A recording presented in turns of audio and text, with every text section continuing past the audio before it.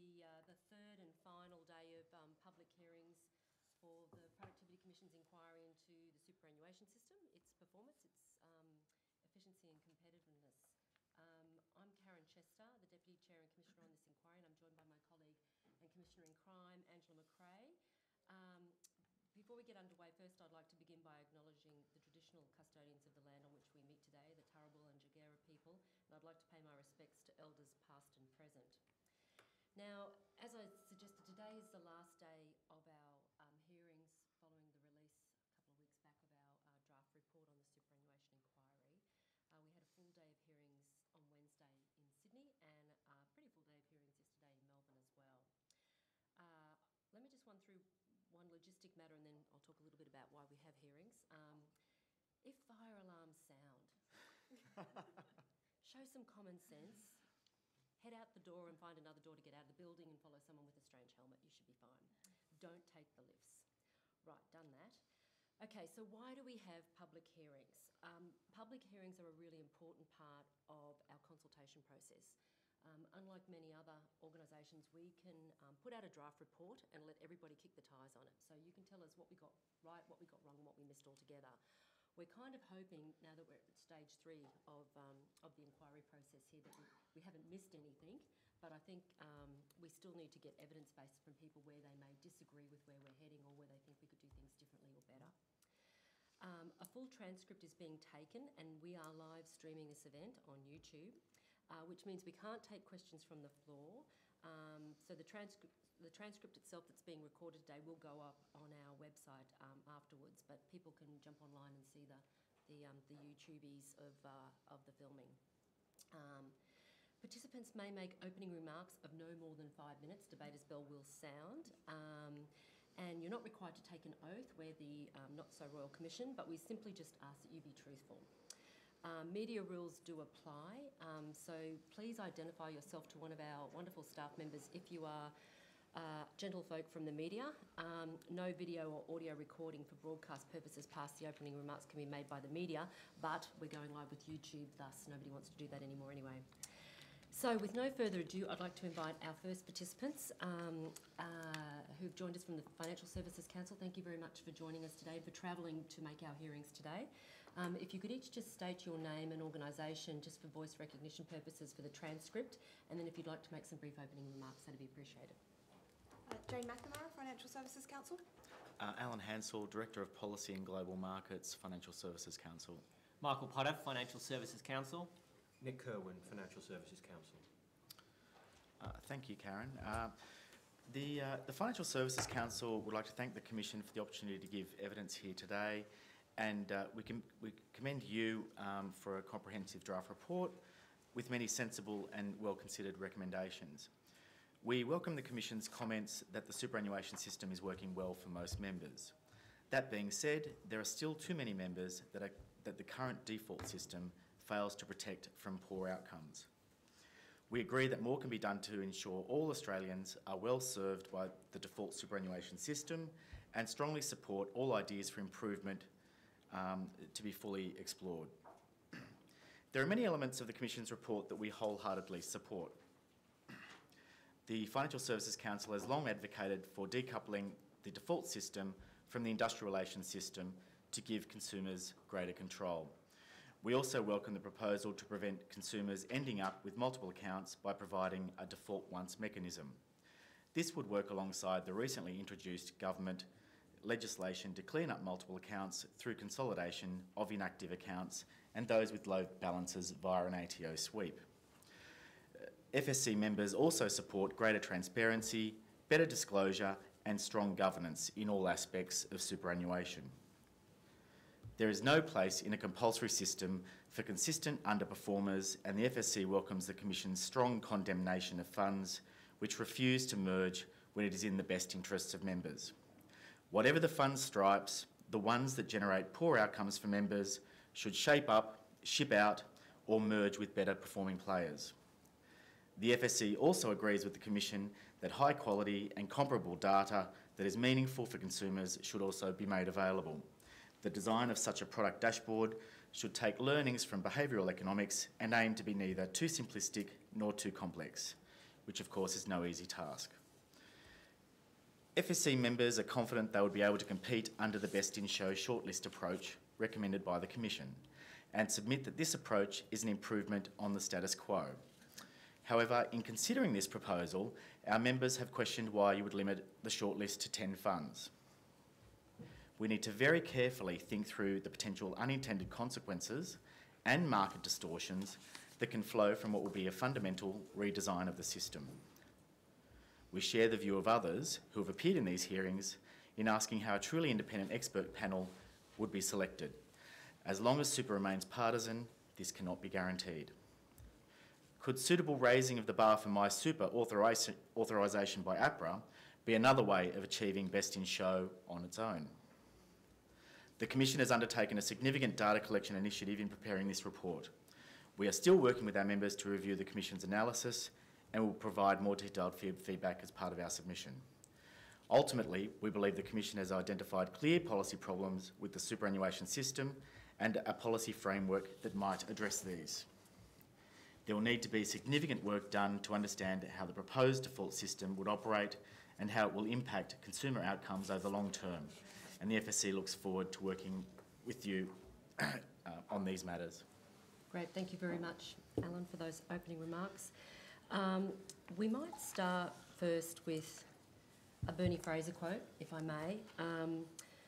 The problems that the Productivity Commission have identified have been there for yonks, but there has been a hell of a lot of inertia. I guess it does sort of beg the question, why hasn't the industry done something before now about the two problems that we identified in our report of unintended multiple accounts and systemic persistent underperformance? Well, I guess one of the things is part of it is not actually caused by the industry, it's caused by the default system. So it's not entirely the industry's fault, I would submit. Okay, so I can understand that, Michael, maybe for unintended multiple accounts, but persistent underperformance. There are a range of issues there with underperformance. We're not entirely comfortable with the Commission's analysis, so we are doing some work with our members on looking at the analysis of the data. But I mean, naturally, when you've got an average and a dispersion around that average, you're always going to have some funds which are above and some which are below.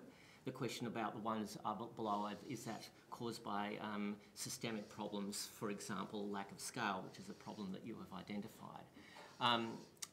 So that's just something which I think we need to be working through, and I understand that you're working through this as well. You haven't, you're going to be finalising some work on looking at economies of scale and the effect that that has. That would be an example of something which is systemic to the industry, but is also part of it just because you have a distribution around an average. Well, it's not really a distribution around an average. So with the and that's what was for us. The beauty of the portfolio benchmarks is it's not an average of the system. It's actually, and indeed we benefited very much in stage one from having a technical roundtable, and there's even a few people in this room who helped us out at that technical roundtable, by being able to create an individual portfolio benchmark by system, segment, fund and product. That means what's your value add? So it's nearly like a performance attribution analysis. So we take for giving the strategic asset allocation. If you've persistently underperformed that benchmark over 12 years by 25 basis points or more, which we thought was kind of generous, that's not a normal distribution, that's persistent underperformance. A distribution around an average is that. That's not what this is. So we haven't had anyone suggest to us that, anyway, so in terms of the methodology that we've taken around the portfolio benchmarks, is that the question mark that you've got? Look, some of our members have raised that issue. We can't make a definitive statement of our position on this right at the moment. We're still working that through with our members. Okay, so the FSC does or doesn't accept that there is evidence of persistent underperformance? As I said in my opening statement, clearly underperformance is not acceptable, and for those funds that are underperforming, they need to shape up or ship out. So I'd say we do accept there is underperformance. Okay. The question is about how you measure that and who it is applying to. Yep. Yeah, and indeed going forward, we've suggested that the regulator would actually use the portfolio benchmark approach to help with an elevated MySuper, but we'll come back to that in a moment. And we do appreciate that that FSC is now on the record supporting, in general terms, the architectural changes that we're looking at. Let's look at unintended multiple accounts first. So I take it from your opening remarks that you are supportive of the default once, and then, and unless a member chooses to go somewhere else, That's correct. Yep. That's one way of mopping up or stopping the creation of unintended multiple accounts, and you were right in pointing out that the government has a lot of other initiatives underway that we welcome as well in terms of mopping up the existing legacy of unintended multiple accounts.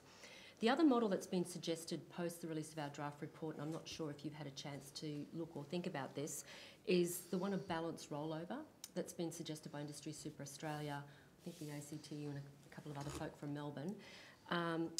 So instead of stapling the member account to the member, that account follows the member through their working life. So that fund with that product follows them through their working life unless they choose to go to another one, or unless that fund or that account loses my super authorisation. They're recommending instead that the balance goes with the member. So you don't have the unintended multiple accounts. The balance rolls over wherever the member goes and whatever default product might apply to that award or that employment workplace. Are you aware that that's the other suggestion that's been put on the table? No, I'm not, but Okay. I'd have to say that we, as I indicated in the opening statement, we're very supportive of the Commission's finding that we should be moving away from the industrial relations system, and I think that particular policy proposition tends to bring everything back into the industrial relations system such that it mimics arrangements that are there at the moment, or accepts those arrangements that are there at the moment. Okay. Well, it would be helpful for us, and this is one of the reasons also why we decided to have hearings before post-draft report submissions, because it helps us to get issues covered in the post-draft report submission. So it would be helpful for us, for you to sort of test with your membership the pros and cons of the two options. Yes. We've already identified, and we've heard from inquiry participants in Sydney and Melbourne, some of the problems with the balance rollover. What do you do with someone with multiple jobs? Admin costs will be higher. A member, how can you have engagement with a fund if you're going to be having 5 or 6 funds during your lifetime?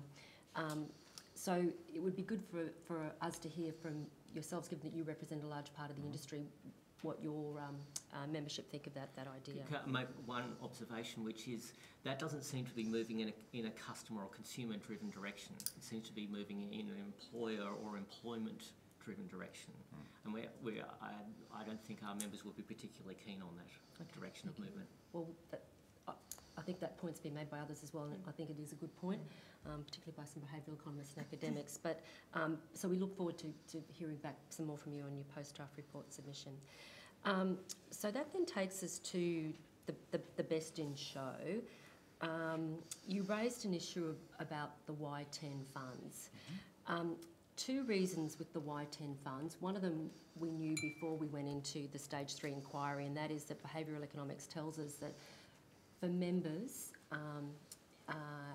in a world of compulsion and complexity, to be able to make simple and safer choice, about up to 10 works. And indeed, we tested that when we did our members' choice survey last year, which we did, I think, with about 2,500 consumers, and of which I think about 278 were 15 to 19-year-olds. And lo and behold, when we constructed a best in show sort of arrangement where they had the up to 10, 95% of them could actually make a meaningful choice. Only 5% didn't make a choice, so they would still stay in a world of default. So that's the Y10. And then lo and behold, we wanted to make sure that there was a competitive dynamic. So if you chose a best in 10, and while investment performance is one of the principles, there's a whole bunch of others. If you looked at the distribution of performance, 10 looks about right as well in terms of creating that competitive dynamic every 4 years. If we're just looking at long-run net investment performance. So that's the Y10. I hope that answers that part of your question. Yeah, I mean, I just really touched on that in the opening statement, but as I said, we haven't really formulated our views yet around this particular subject. But I mean, some of the questions that we've had coming through sort of delve a bit more deeply into that comment I made earlier. So, for example, what if you happen to find yourself as a member in a fund that's number 11 or 12 or 25 for that matter?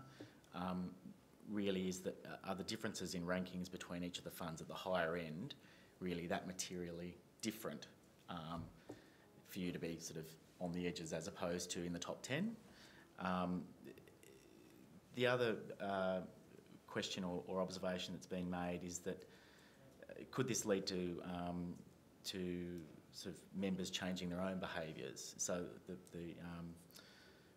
the way it was put to me was that you may well have members swinging to the fences. So it's a sort of baseball analogy there, where they're trying to get the home run by following the top 10 every 4 years. And is that really the sorts of behaviours that we want consumers to be exercising?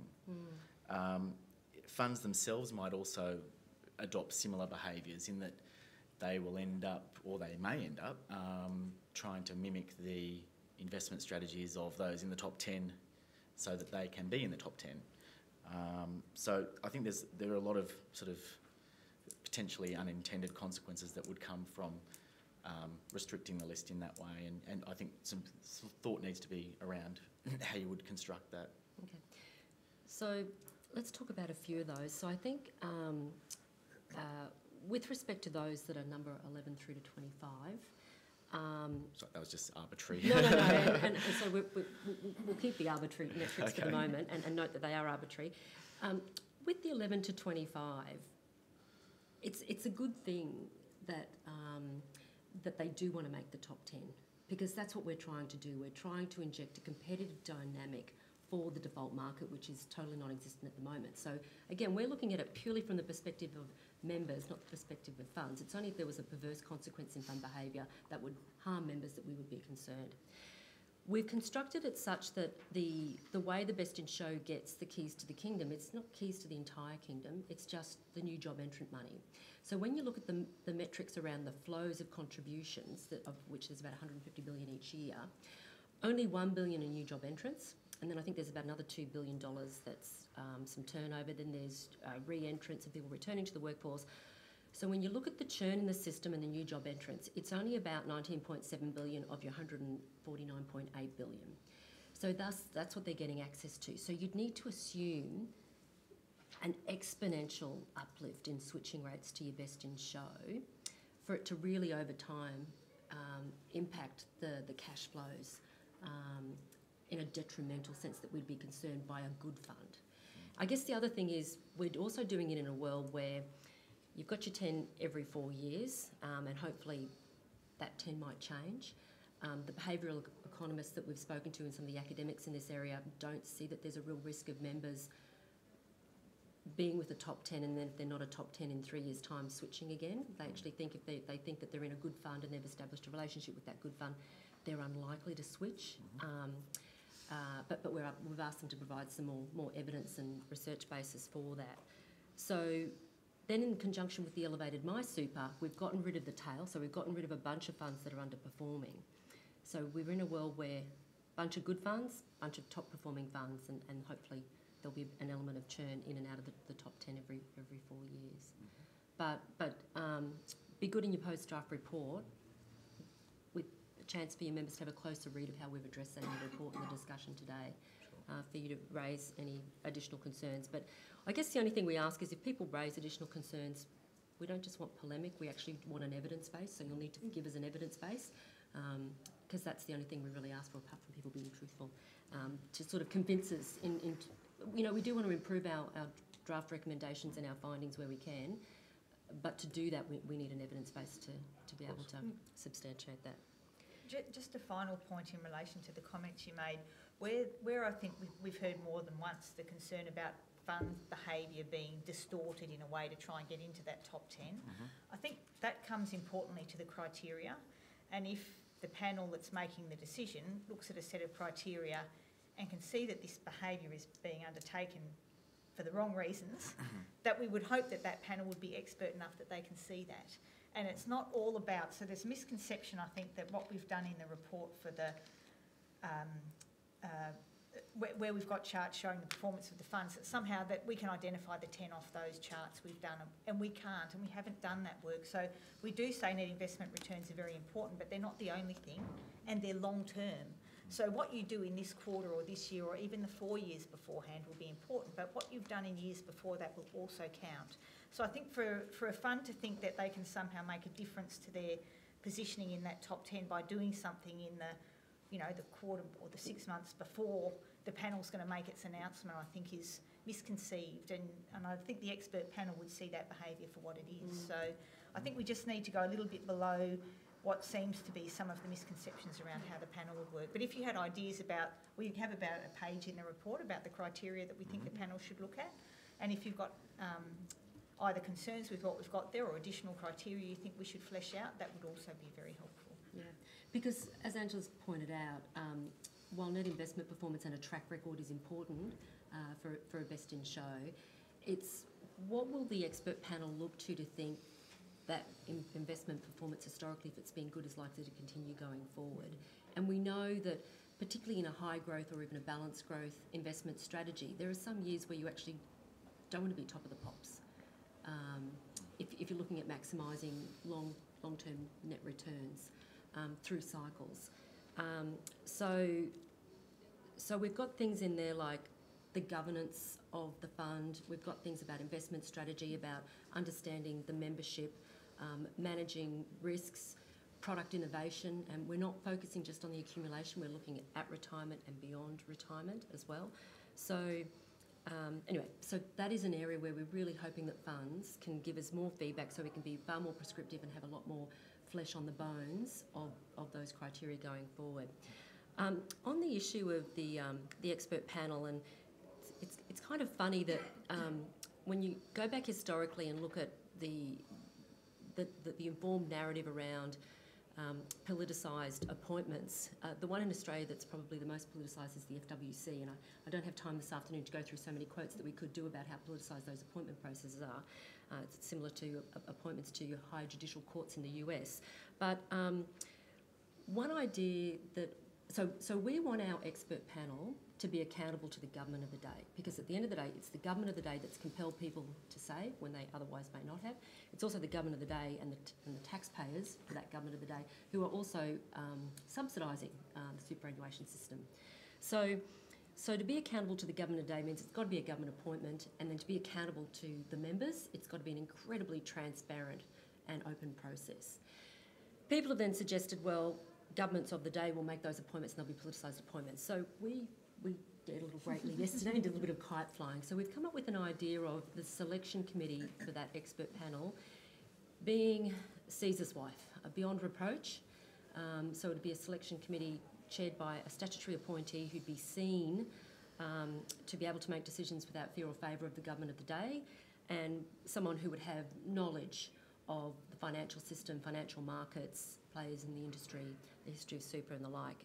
So we suggested that that could be chaired by someone like, the Governor of the Reserve Bank with 2 other stat appointees. So it'd be good to get, and I'm assuming you've read the papers this morning and heard a little bit about the media coverage, and you may not have time to have discussed it amongst yourselves, but what do you think of that as an idea of depoliticising the appointments to the expert panel? Look, I think the government itself has struggled to find independent experts to fill the current vacancies for the expert panel in relation to the current process that is there for the selection of default funds on awards. I think there's a very good reason why those appointments have been vacant for a while. It's because it is difficult to find someone who is both an expert in superannuation matters and who is also independent / non-conflicted. In light of the government's, not being able to fill those roles, I don't know if a personnel change at the top will necessarily improve the situation in terms of who makes those selections. So I think the thing that the selection panel, say chaired by the Governor of the Reserve Bank, would need to take into account that the folk that they're thinking of appointing to the panel who would apply for the position would have a range of expertise, and again we're seeking some feedback, but we would have thought some super expertise is fine, but at the end of the day you want someone who's got investments expertise, financial markets expertise, consumer member expertise, understanding risks, supported by the government actuary. The expert panel will be able to do their own analysis and form their own evidence base when they're assessing the proposals to the expert panel. We've been paddling in this pool for a couple of years now, and Angela and I, between the two of us, can think of 20 people who we think would be pretty good for an expert panel that have no conflicts at the moment. Indeed, some of those people have been helping us in our journey.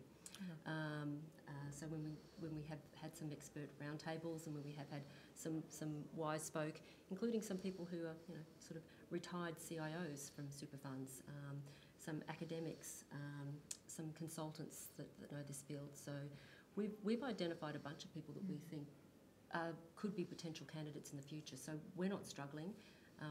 The main argument that people had against it was not that you couldn't find those people, but that the appointment process would be politicised, and thus the people that you would find and appoint, as was the case in the FWC, were considered to be not without conflict. Okay. Well, Anyway, just sort of trying to explain our thinking around it to sort of help inform your chance to sort of discuss that with your membership and amongst. It's really valuable that you brought that one forward. We'll need to consult further with our members on it. Yep, that'd be great. Thank you. You mentioned product dashboards.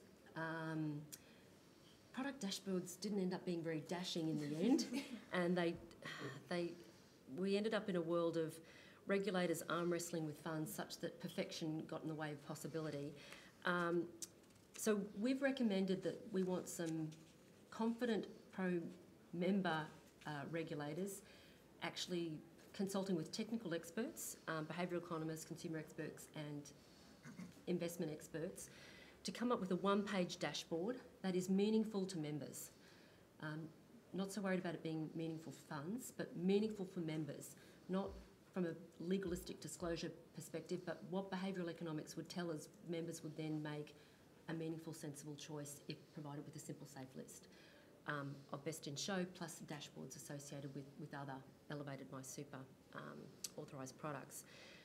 We've also suggested that it should not just apply to MySuper. Indeed, when we looked at the performance problems and some of the other issues around related parties and all the rest of it and fees, the choice segment really needs to have product dashboards as well. So when you said you were supportive of product dashboards, and hopefully we will get into a world of possibilities and not perfection, but possibilities that are meaningful to members as opposed to funds, are you comfortable then with that being extended to, your members comfortable with that being extended to their part of the paddling pool, the choice segment?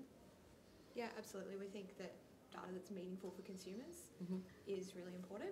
It's quite difficult to achieve because we are looking at quite complex products, and I think we saw even trying to develop key fact sheets for home insurance was quite a complex process, and what's come out of that is not necessarily always the most meaningful information. So I think it's a process, but definitely one that we need to undertake, and certainly that needs the right behavioural economics and consumer testing involved in the process to make sure that we're getting data that's actually meaningful to a person on the street, rather than just to fund members, to funds themselves. And the process that we've set out with the regulator really taking the driver's seat on that and consulting with people that can do it from the perspective of what matters for members, for them to make sound investment decisions? We haven't gone down a route of really testing with our members exactly what that process would look like, but I don't think we have a conceptual issue with that. Okay, great. Your opening remarks didn't touch on insurance, unless I've... No. Okay. We got a bunch of recommendations on insurance. Yep. Government had a bunch of things happening in the budget. Funnily enough, some of them pretty similar to ours as well. Is there any views that you've got on the draft recommendations and findings on insurance, or is that something that you're still progressing your thinking about? We've got some initial thinking on that. I guess our main thought on insurance about the budget and your recommendations is that the fundamental principle there is, the fundamental problem there is multiple accounts. And we believe the best way to address that is by addressing multiple accounts, not by tinkering with, more than tinkering with the insurance rules, and because there will be unintended consequences to some of those proposals. But I won't list them here. We've made a full response to the budget proposals. But in terms of the disclosure recommendations, the erosion trade-off, yes, that's a good idea if we can be done in in a clear, simple way. As you were saying before, sometimes perfection is the enemy of the good. So let's have something good. The best interest, again, that makes perfect sense. The condition of adopting the voluntary code of practice as a condition of keeping or getting authorisation for MySuper, that's no problem with that at all. And a review, yes, but please let's let the current reforms in bed before we undertake that, so that we can really measure the effect of those. Yeah. So I think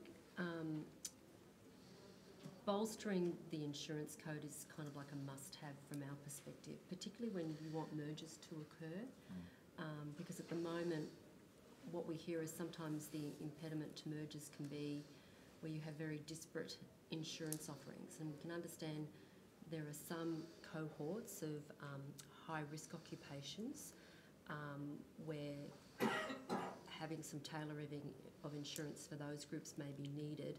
But for the rest of the sort of accumulation, members in the accumulation phase, we need to have more comparability of insurance offerings to make sure that transportability can happen over time as mergers occur, and that doesn't continue to be an impediment. That said, we've got some feedback from APRA and from others about how APRA's clarified the equivalence test, which should make it easier for insurance not to get in the way of those mergers around insurance. So it'd be good if we could hear back from you about making sure that insurance is no longer an impediment to mergers happening when it is clearly in the best interests of those members in an underperforming or a subscale fund.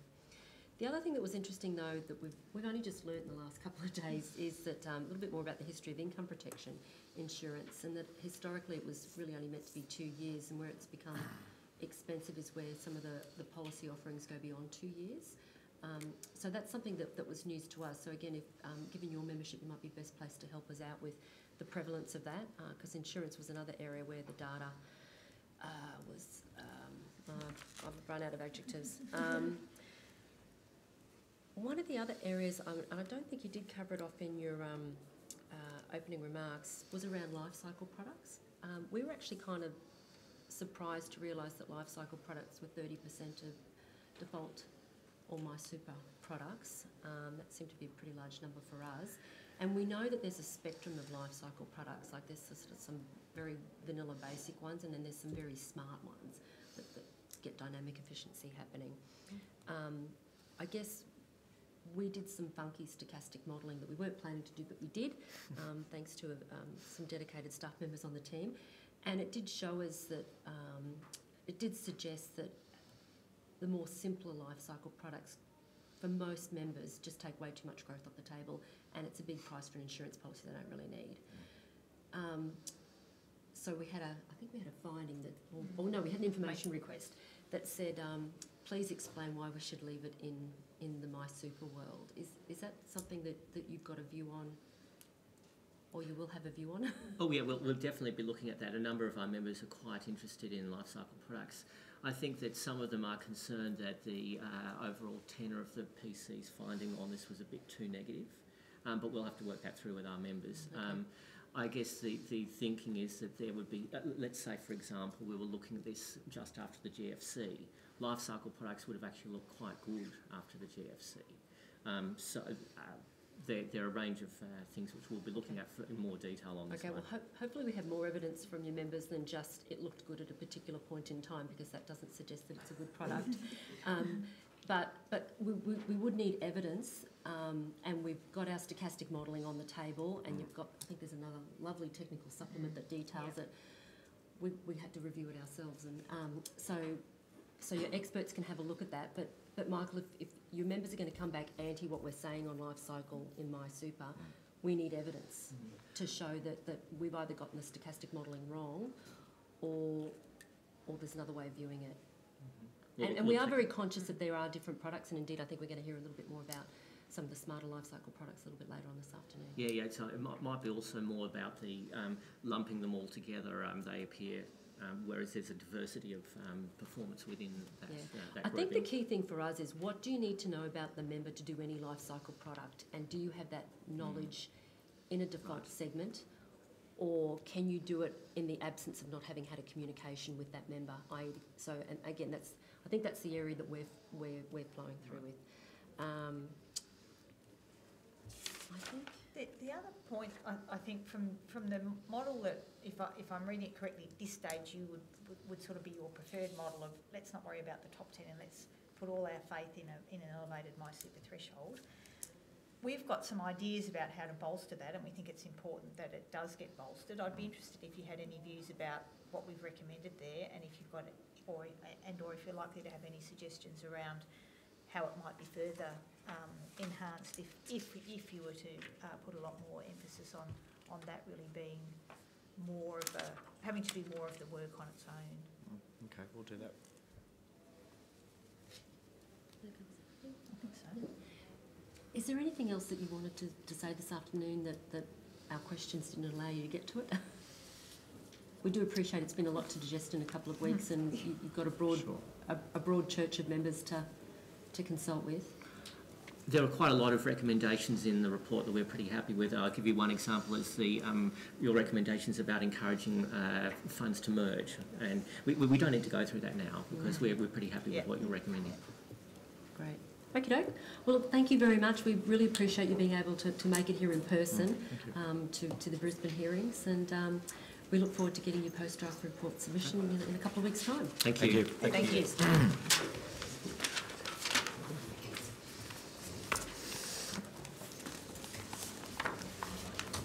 Oh, okay.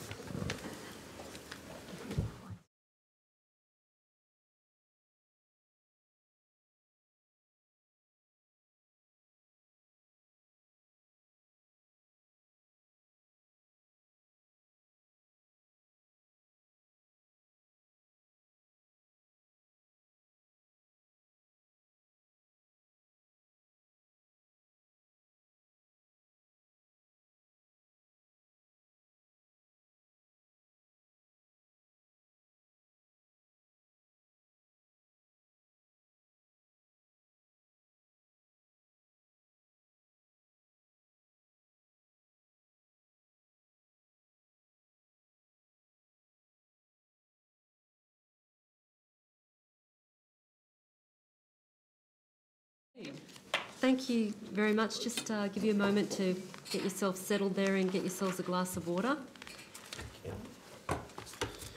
Can someone leave that behind there? Yeah. That's all right. I can just remove it if you want me to. That's right.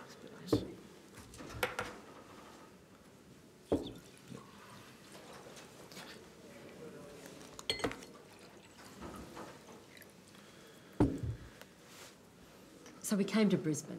Thank you. So convenient for me, but not for Jason. So just for the purposes of the transcript, if you could each both state your name and the organisation that you represent, and then if you'd like to make some brief opening remarks. Sure. Scott Hartley, I'm the CEO of Sunsuper. Jason Sommer, I'm an Executive General Manager at Sunsuper. Thank you, Karen and Angela. Thanks for coming to Brisbane, and thanks for the opportunity to appear and chat about the report. We congratulate the PC on a robust report, particularly given the complexities of the system the superannuation system that we operate in. We agree with the PC findings that there's great divergence in outcomes for members across the system, and this needs to be rectified. Absolutely agree with that. Whilst the proposed model was perhaps not our preferred after the first round, we believe it should work in the best interest of consumers and promote consumer engagement in their retirement journey, which we think is very valuable. Adoption of the default model will absolutely transform the industry, we think, and it's not without its risks, both in implementation and operation. All funds will be affected, including Sunsuper, which at the moment is, we're currently skewed towards the employer sponsorship of default funds rather than consumer direct choice. So broadly, we support the recommendations in the report. The first default, last default, as I call it, is good policy. If the risks of poor selection and poor legacy defaults are mitigated, overall, the best in show consumer choice model should work if consumers are forced, we think, preferably forced, or given a very strong nudge to make a choice before obtaining a TFN when they start their first job. The independent panel and selection criteria that are set are critical to the model's success. We've heard your earlier comments about the expert panel and note those, but we actually think there are some very experienced superannuation experts in the industry that you can draw on, and we think that they are very independent, and that is the existing research houses and the existing, the Chant West, Herons, Rice Warners, and Super Ratings in particular, but also some of the specialist superannuation experts within the big four accounting firms like PwC, Deloitte, KPMG and the like. So we think there are people there who are expert, they understand the system, they understand how it works, and they've got a point of view which they'd bring, and those points of view I think would be different, and that would add value. Obviously, having a superannuation lawyer expert would be valuable. Also, potentially an actuary. Always got to have an actuary, apparently. Is that right? and perhaps a consumer advocate. So that was our thoughts on the makeup of the panel. Support recommendations. We support recommendations relating to the MySuper authorisation as a means to reduce the legacy risk of the old default system for consumers following implementation of the new model. And we broadly support insurance recommendations, but do not necessarily support an independent review of insurance in super as necessary at this point. They were the opening comments. Thank you. Great. Thanks very much, Scott. And look, I should say, on behalf of the Commission, we also did want to thank Sunsuper for two things. One, that you've helped us along the way with the consultation that we did in Stage 1, Stage 2 and now today, but also for your board to allow you to appear at our hearings, both in Stage 2 and now. That's quite a rare phenomenon for us, and I think I referred to you last time as unicorn. We now have a couple of unicorns, so the system's getting better as we go.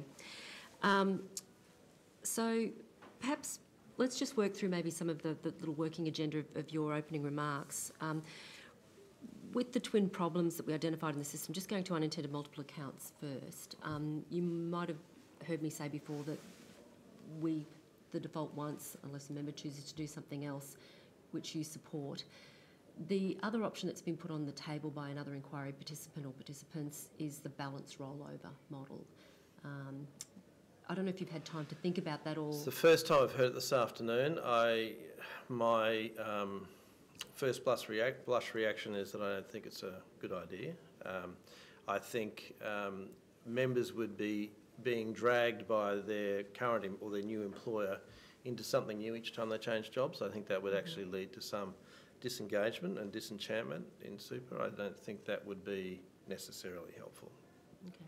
But yeah, look, I think it's probably fair to say it may be an improvement over today's system, but I guess one of the things that sort of seems apparent is that there's costs in moving members and money between funds on a regular basis, and I guess it's sort of, what's the purpose of incurring those additional costs would be perhaps the initial thoughts on that particular model, but I think it's fair to say it would be an improvement over what we have today. Yeah. So you're right, if the counterfactuals today, it does look like an improvement, but if the counterfactuals another option on the table that maybe doesn't have the downsides of the balance rollover. So what would be helpful for us is, in terms of some of the costs that might be attached to the balance rollover, is if you've got any handle or could give us any guidance on the degree that you think that sort of turnover might be happening within the system based on your knowledge of your membership base. But also just the admin cost side of it, and whether or not it might have any implications for the investment strategy of a fund if that churn remains in the market, as opposed to you getting a member as a new job entrant knowing that you've probably got them for a while, unless you lose sight of good purpose and endeavour and end up losing your MySuper authorisation. The other thought we had was, and we know it's only a modicum of risk, but every time a balance rollover could occur, if you're in a situation of a market event, I think a GFC or even earlier major moves in equity markets that we've seen, whether a rollover at that time, if you're going from one strategy to a different strategy, could actually trigger a little sequencing risk event and crystallise a loss. And I know there's swings and roundabouts. While one member might gain in that circumstance, another might be harmed. And at the end of the day, it's not a summation of those two to see if they cancel out. A member harm is a member harm. So it'd be good to see if your smart investment folk at Sunsuper could give us a little bit of a steer on that. Sure. The other thing that Angela touched on a bit before, which is really important, is any unintended consequences of the best in show list in terms of impacting the behaviour of funds. Now, we've tried to address that with the principles that we've established for what the expert panel might take into account for a best in show selection process. It would be great for us if you could have a look at that. It's one page. It's actually quite a good one page in the report, I thought the team drafted. Have a look at those principles. We want to make them a bit more prescriptive and add a bit more flesh to them. You'll be mindful of what perverse incentives that could potentially create. We hope we've addressed most of them, but be good to get your feedback on, if we have, how might that be detailed a little bit further to be quite prescriptive. Sure. So we give the expert panel as much nudge help as possible in that direction.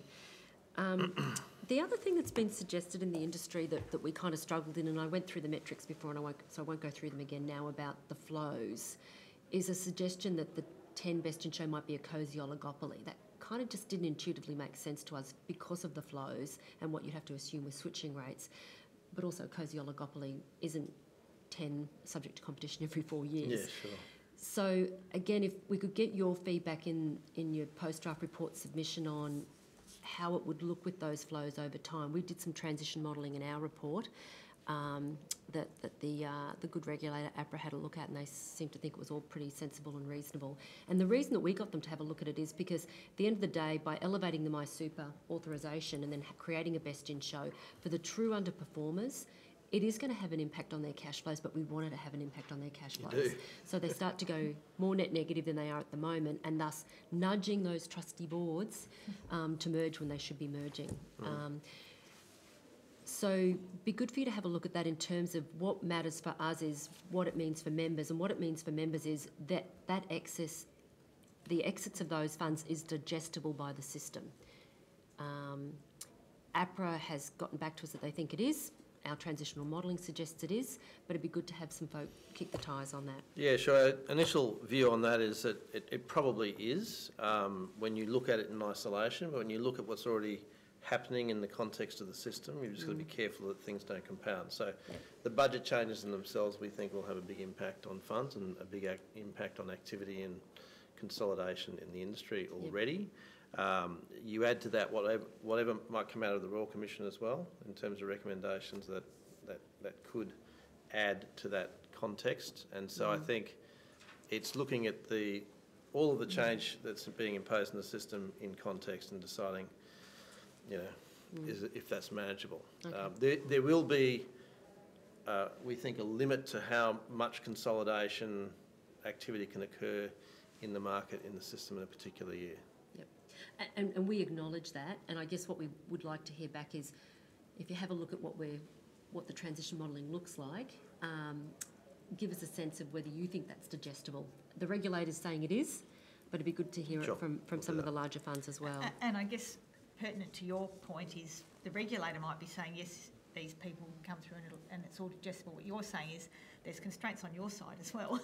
So there's got to be parties willing to negotiate in a time frame that works and all those things. So it's you might have from the other side of the table. You might have extra views that you could put to us. Sure. On those transitions do take time and cost. That's right. Yep.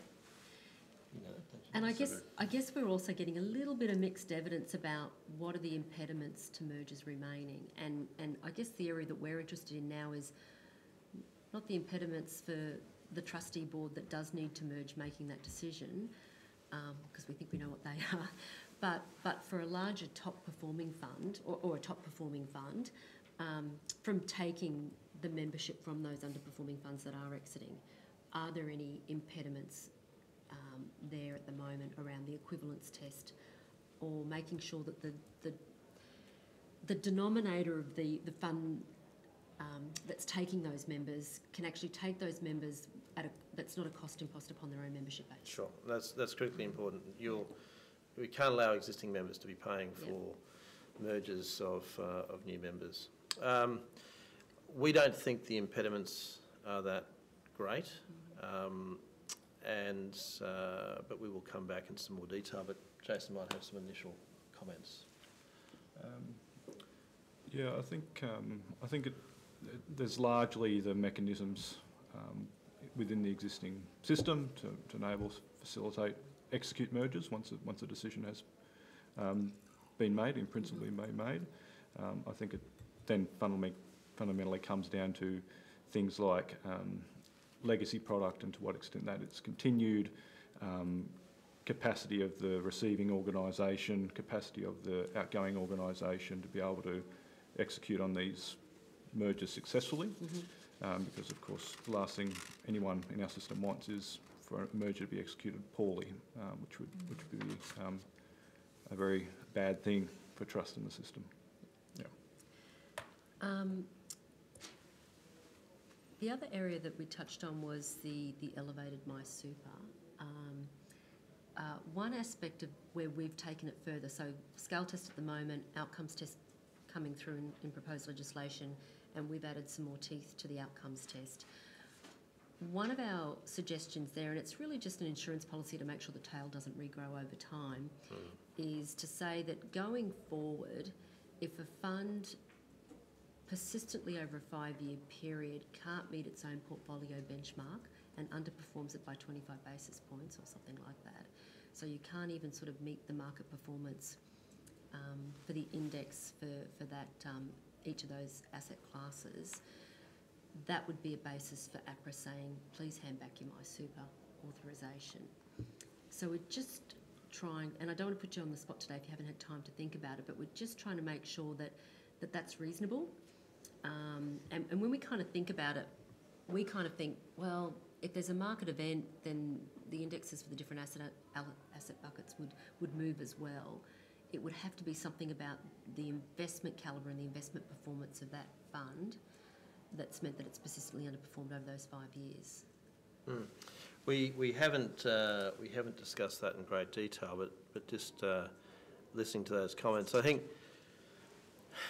we saw it in the report, and the analysis in the report was very good. But the more you analyse the performance of a fund down to an asset class or sub-asset class level and look for benchmarks of comparison, you're actually starting to remove recognition of the investor skill in the investment portfolio. So asset allocation can add a lot of value in terms of outperformance. And if you're sort of removing asset allocation as a source of alpha, I think that's perhaps a mistake. So we wouldn't remove it, Scott, as a source of alpha. Indeed, that would be reflected in the absolute returns within the market. But it is looking for the lack then of the investor skill. So by providing a benchmark of what's the value add above and beyond asset allocation that the fund is bringing. So if you can't meet the market with the same asset allocation as the market of a collection of the market indices, should you still be practicing? Sure. Well, I think we'll come back on that. Yeah, but I like to keep things simple. I'm a CEO, not a CIO. Yeah. Okay. So whatever you put on the tin in terms of the risk profile of your product is what you should be compared against. So a reference portfolio that applies to the growth profile or the risk profile on the that you put in your PDS, and being compared against that, I think is the right way to go. Because if you start breaking things down, investors have an incredibly good way of demonstrating they're outperforming. Yep. They have, you break things down and demonstrate you're outperforming on a certain basis. So I think just keeping it, when it comes to best in show, I mean, I understand the analysis you've done for the report, but when it comes to best in show, what are you putting on? What do you say you're going to do, and how are you performing against that? In terms of a reference and really what we're thinking is the portfolio benchmark the right way to nip in the bud someone heading back into the tail of woe and taking the MySuper authorisation of them before we end up with a 12-year period of entrenched underperformance. So that's where we're focusing it. And you're right, it's not at the rocket science end of performance attribution analysis that we know that a lot of the funds are doing. It's a very simple form by just taking SAA off the table and, you know, could you actually meet the market? Sure.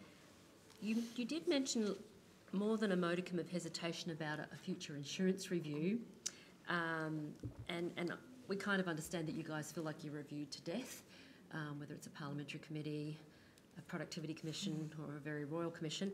I guess what was behind our thinking was we were pretty unimpressed with the Insurance Code of Conduct. That for us was kind of a little too late, to put it pretty bluntly, and there was a lot of good endeavour and good effort by the industry to try to get there, but when we saw where it started and where it finished, we thought, if we leave this with industry in 3 years' time, we're going to be having the same, government will be having the same conversation. Thus, we thought it was healthy to have the discipline of a review, and not just a review in terms of how the industry's done it, improving things in insurance, but also has the regulator done what we've asked them to do in working with the industry to make sure that insurance is value for money for members going forward. So that's kind of our motivation. And I can understand reluctance for any future reviews, but given that's the motivation. So perhaps a couple of comments. Yep. So your draft recommendations really call out 2 areas of review. One is around the effectiveness of the code, and that recommendation we're supportive of.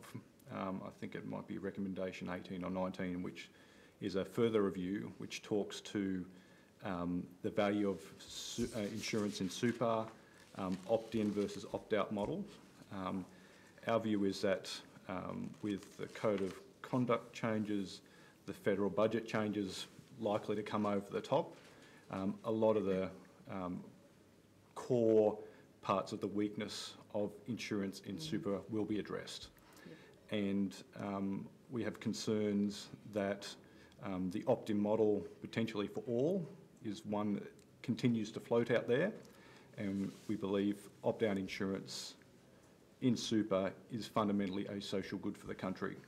And so anything that really looks to put that on very shaky ground with another review is something we couldn't reasonably support. Yeah.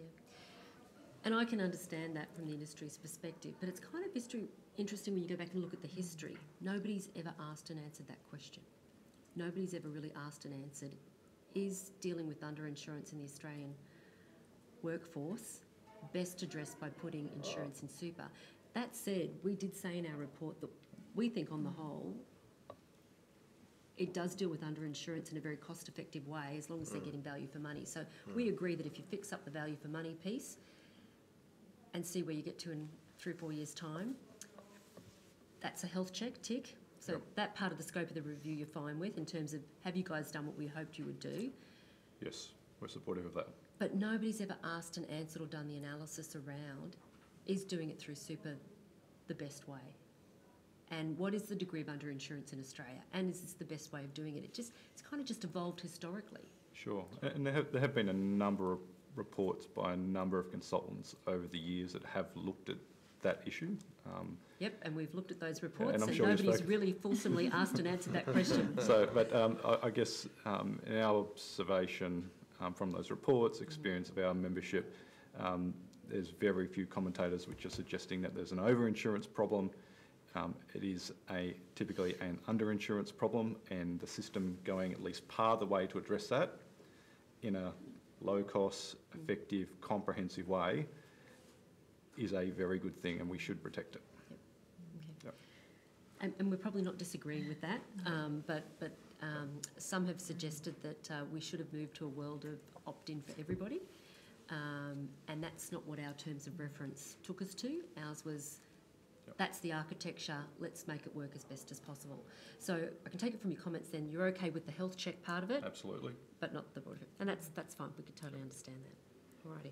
Do you have some views about IP? Because that's been one of the other issues. I mean, we call it out in the report as a bit of the culprit, and it's mainly the multiple accounts issue that comes up there, but also a diversity of offerings within funds that we know about with IP sometimes not being offered, sometimes for 2-year period and sometimes for, up to the age of retirement.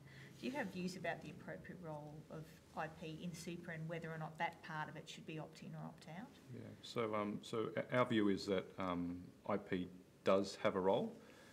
We do think it should be opt-in, even though it might be not the majority of cases. In fact, it's probably a small minority of cases where the risk of duplicate policies or offsets in IP can mean that when it comes to claim time, members might get a shock that they cannot claim, and we think there's a risk there around erosion of trust, and so that's why we believe an opt-in approach is appropriate, and we wouldn't pursue an opt-out approach.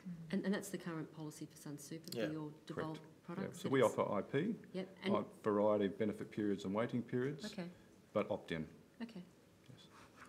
And would you be able to share with us, when it's done on an opt-in basis across your membership cohort, how many people took it up, age groups, and then what the premiums were compared to the default IP products that are on an opt-out basis with some of the larger funds that would kind of be comparable to you guys? Yeah, sure. That would be really helpful. Terrific. I love setting homework. You've given us I know, Scott's okay. We're not doing any more inquiries. Not taking any holidays, eh? Actually, indeed, Commissioner McRae and I, when we talked about that recommendation at the Commission meeting about doing another one on insurance down the track, we said that we're conflicted, we can't do it. I think we've covered all the bases. I think so. Is there anything else that we haven't allowed you to say that you hoped our questions might get you to this afternoon? What do you think? I think it might be good to perhaps make a couple of comments on life cycle. Thank you. Good one. So we have read obviously the report, and we are supportive of life cycle arrangements as a principle. We do acknowledge that not all life cycles are created equal, and there are some life cycle products there which could be better designed. And why we think life cycle is so important is there is a fundamental risk that applies when members approach retirement, being sequencing risk, which is quite different from investment timing risk, sequencing risk, which is if members do see that large fall, get a GFC type of event, their retirement income can be irreversibly damaged, and they just don't have either the time frame or the ability to stop payments to recover. And so we think sequencing risk is very real. It can have a significant impact, and it'll be, not too often it happens, but when it does happen to members, it'll have a big impact throughout their retirement, which is something we should reasonably look to reduce that risk. Our view is that as people approach retirement, typically their risk tolerances may reduce. They don't have as much runway, they don't have much human capital, that tends to decrease, so they need their financial capital to hold up. Frankly, members may have no idea that a balanced option could drop substantially the year or two before they approach retirement. So we think there's a place for life cycle funds. We do think it's really important that they're well designed. So including features like don't de-risk too early because you leave too much money on the table. So our approach is from 55. We think products which have big step downs in growth assets is something that really shouldn't occur. It should be incremental over time to minimise the timing risk. We think some can lack transparency. So do members really understand what it is? And comparability, some lack comparability. And so we think if you can design life cycle products which address those issues, de-risking too early, step changes, lack of transparency, comparability, then they are fundamentally a good thing. So that would be our feedback on life cycles, and we believe our approach, of course, does just that. In default or in the choice world? No, in default. In default. Because these are members who are not engaged.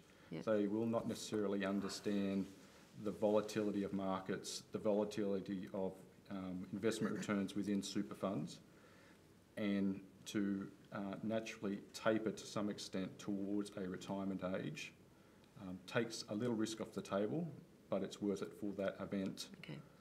which means their retirement income will be irreversibly damaged forever, which a balanced option doesn't inherently do. So a couple of things then. So one thing, it would be good to get feedback on the stochastic modelling that we did, because we did it at de-risking at different age profiles. You know, ridiculously some start at 30, but we did it across a number of age profiles, I'm assuming including 55, which is sort of like a natural one in mind. But the thing that had struck us, and indeed this followed some earlier discussions in our previous work, is that the sequencing risk at the time of retirement depends on what's drawn down from the account. And based on what we did about post-retirement super and indeed housing decisions of older Australians, the cohort that tended to have the biggest sequencing risk were those that had the lower balances, that were doing a big lump sum drawdown. So if you don't know, you would know the balances of your members projected for retirement, so you've got a bit of an idea of their proclivity to do that. But if you've got members that have got larger balances, so they're not going to do a lump sum drawdown, or you don't know actually what sort of drawdown behaviour you're going to see from a member. You can sort of imagine for some cohorts with, you know, a balance of under $80,000, we know that they're more likely than not to do a large lump sum drawdown based on the data that we've looked at previously. Yep. But how do you kind of know across the whole cohort that you're dealing with in a default segment product, in a default MySuper product, that what that drawdown risk is if you don't know the risk appetite and the needs of the member to do that sort of drawdown? So we do know some things. We obviously know past pattern of behaviour from members, be it rolling over to account-based pensions or cash withdrawal to retirement. Yep. But we also do know they're going to at least take the minimum, and we know some members take more, and it's that it's that regular drawdown in addition to the lump sum of retirements, which basically produces the sequencing risk. So we have and we can model on minimum drawdowns, other type of drawdowns, lumps up front and minimum drawdowns, and we can see where the modelling kicks into irreversibly damage those retirement So accounts. would it be helpful for us in the post-draft report submission, and this won't require further homework because you've already done the analysis for the business case that obviously went to your trustee board when you designed this product, is what you've shown to be the net benefit based on the way that you've designed the product? Because then it becomes an issue of, is it an appropriate product or not for your cohort? Yes. And you've made that business case. Whereas when we looked at a whole bunch of the team looked at a whole bunch of the policies that were out there at the moment and did the stochastic analysis, they didn't look like they were value net benefits for most, but only a small number of members. So that would be good for us to get a handle. And we definitely agree with the comparability point. The difficulty in comparing some funds. The way that we've done is we've got building blocks. So we've got a balance fund and we've got our retirement fund and cash. And basically we have the life cycle at the administration level by member. So each individual member moves each month a little bit between those portfolios. And those portfolios, the flagship portfolios that are comparable with all other funds. Okay, and how they move individually is a function of their balance and their age, and what you're anticipating will be their drawdown in retirement during that transition period based on what you've seen historically across your membership. It's based upon very much age and a targeted landing position at age 65, Okay, alrighty, that'd be helpful. So thanks for reminding us to ask you about life cycle. Sorry, the one very last thing, and we didn't mention it with some of the others where perhaps we should have, is just your views around mandatory SIPPers and the offering, and whether or not you think that's a good thing, and if you are offering one, ultimately would you see it as a positive or a negative in making it a mandatory take-up as well as a mandatory offering? That's your question. So I'm quite happy for you not to take the question now if you want to consider it. So we do have some views. Broadly, we are supportive of availability, importantly availability of longevity products. For our particular membership, which typically have lower balances, for most of our members, they may not serve a need, and there'll be some members with very high balances where it may be necessary either, but there is certainly a significant group in the middle where they can and potentially should serve a purpose. We certainly wouldn't be supportive of a mandatory take-up. We don't believe that's consummate with the principles of our system. In our experience, the temptation for the industry is to go to product for a solution. we actually believe advice and service in the lead up to and in retirement is much more important, and we do agree with the PC's view around the availability of products is generally there and can meet the needs of most members. It's really about advice and service. So that would be our initial views. We're supportive of the development of supers and developing a market, but compulsion certainly not.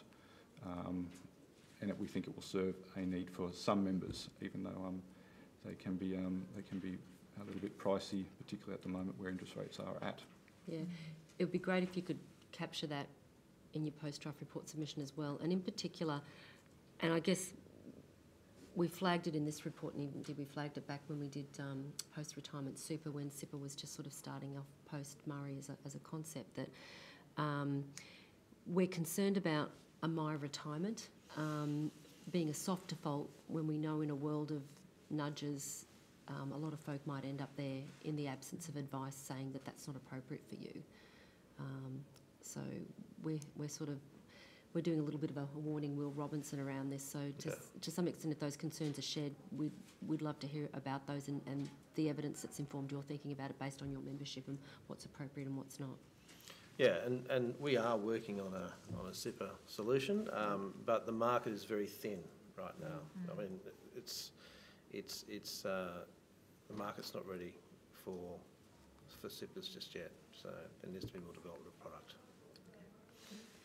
Thank you. I think we really will let you I go think now. we promised to nearly let you go a few times, so, but we That's all right. I'm happy to take any last No, thank you very much. That was terrific. Thank you. Great. Thanks very much.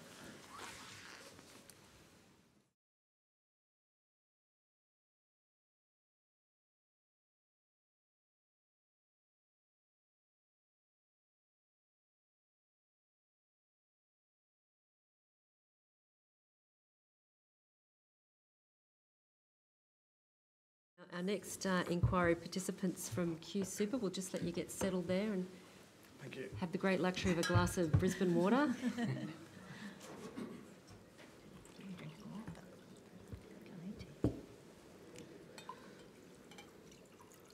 Warmer than water elsewhere. Come to warm Melbourne. Thank you very much for joining us this afternoon, and also for QSuper's help along the way. You've been one of the what we refer to as technical experts that we've reached out to at an occasion, and in particular when we were doing a lot of the heavy lifting back in stage one, which then did allow us to come up with the evidence base that we've got now for stage two. But for the purposes of the transcript, if you could each just say your name and organisation, and then if you'd like to make some brief opening remarks. Sure. Brad Holzberger, I'm the Chief Investment Officer of QSuper. And Glen Hipwood, Executive General Manager of Strategy at QSuper. Well, firstly, thank you for the opportunity to share our experience and insight, particularly around life cycle investing. I think it's been the topic of the last couple of days, so hopefully we can add to that debate for you. QSuper wholeheartedly supports the PC's intent to lift the standard of default products. And in fact, we contend the criteria for assessing default fund status, when you combine it with the requirements of the fund's default investment option, will fundamentally shift members' retirement outcomes. We therefore support the holistic approach in proposing a diverse range of measures as part of the default selection process. We do note, though, as others do, that any best-in-show criteria presents a comparability challenge. The ultimate goal is to protect members and elevate members' best interest. And so therefore, while comparability is important, it should not be simplified and come at the cost of member outcomes. We would like to call out the interplay between providing a suite of products for members and ensuring they get the best out of the ones that are provided. Embedding advice in products is important and certainly better than one-size-fits-all solutions. But as the Commission notes, so is providing access to assistance and advice services. QSuper would contend that early advice is just as critical as advice closer to retirement, in particular close to 55 that is contended by some. Our experience indicates that across our various channels, and QSuper has services from telephone-based services, digital advice as well as face-to-face provided in-house, that the use varies with age. but the outcomes are no less critical depending on when you get that advice. So, for example, the majority of those seeking face-to-face advice, more than 75%, are over 55. But there is just as many 25 to 29-year-olds using our digital advice service as there are to age 60 to 64-year-old brackets. Likewise, our contact centre takes more than 350,000 calls a year, but from about 200,000 unique clients. So the majority of our membership, or 40-odd%, close to 40% of our members, use our services each year. And now to the topic of the last 2 days regarding life cycle products. QSuper contends that modern life cycle products, using more than one cohort factor, do not forego returns across a member's working life. We'd put to the Commission that opportunity cost exists in all default investment options when using the hindsight argument. For example, why is the default benchmark for a balanced fund 70-30 rather than 100 and 0? With hindsight, the more aggressive portfolio would have derived the best asset-based return over a number of time periods in the last decade. All would agree that the product needs vary across ages and circumstances, and so the challenge of default products is how best to meet the extremes and everything in between. The question is therefore, how can we best meet our fiduciary duty in that default environment if we are not utilising what we know about the member? Age, gender, account balance, to either customise our investment strategies to devise a retirement income. We've been working towards the next generation of our product for a number of years. We do have experience over the last 5 since our lifetime product went to market in 2013. So given our experience, we're more than happy to take questions from the Commission, and we do note some of the homework that you've provided today from a number of the other funds. Sure. So if they're doing it, you don't need to. Is that what you're suggesting? Oh, no, we're more than happy to answer those questions. No, We've already done it. Sorry, just a moment of jest, maybe we might start with life cycle then. And this is a topic that we had discussed with you a while back as well, as we were sort of shimming our way up the exponential part of the learning curve. And as I said a little bit earlier this afternoon, life cycle wasn't an area that we really expected to get into in this inquiry, and it was only when we realised that it was 30% of my super products that we thought we'd better have a closer look at it to make sure it is an appropriate product. And we do appreciate there's a huge spectrum, but across that spectrum there might be some good smart life cycle products, but in my super there's a lot of life cycle products that aren't. And how do we deal with that in a world of default? So I guess there's a couple of issues. So firstly, it'd be good for us to understand what data or knowledge do you need of your cohort, your membership, to be able to do the smarter life cycle as you've done it over time? And in that context, I note that QSuper is a rare beast in terms of you do have access to much better data on your membership than other typical super funds would have. No, all that you said is true. The life cycle product, and we actually will ascribe to the life cycle word, but we don't see our life cycle product anything like the product, for example, that's tested in your report. So while those conclusions might be sound, they're just not relevant to what we do.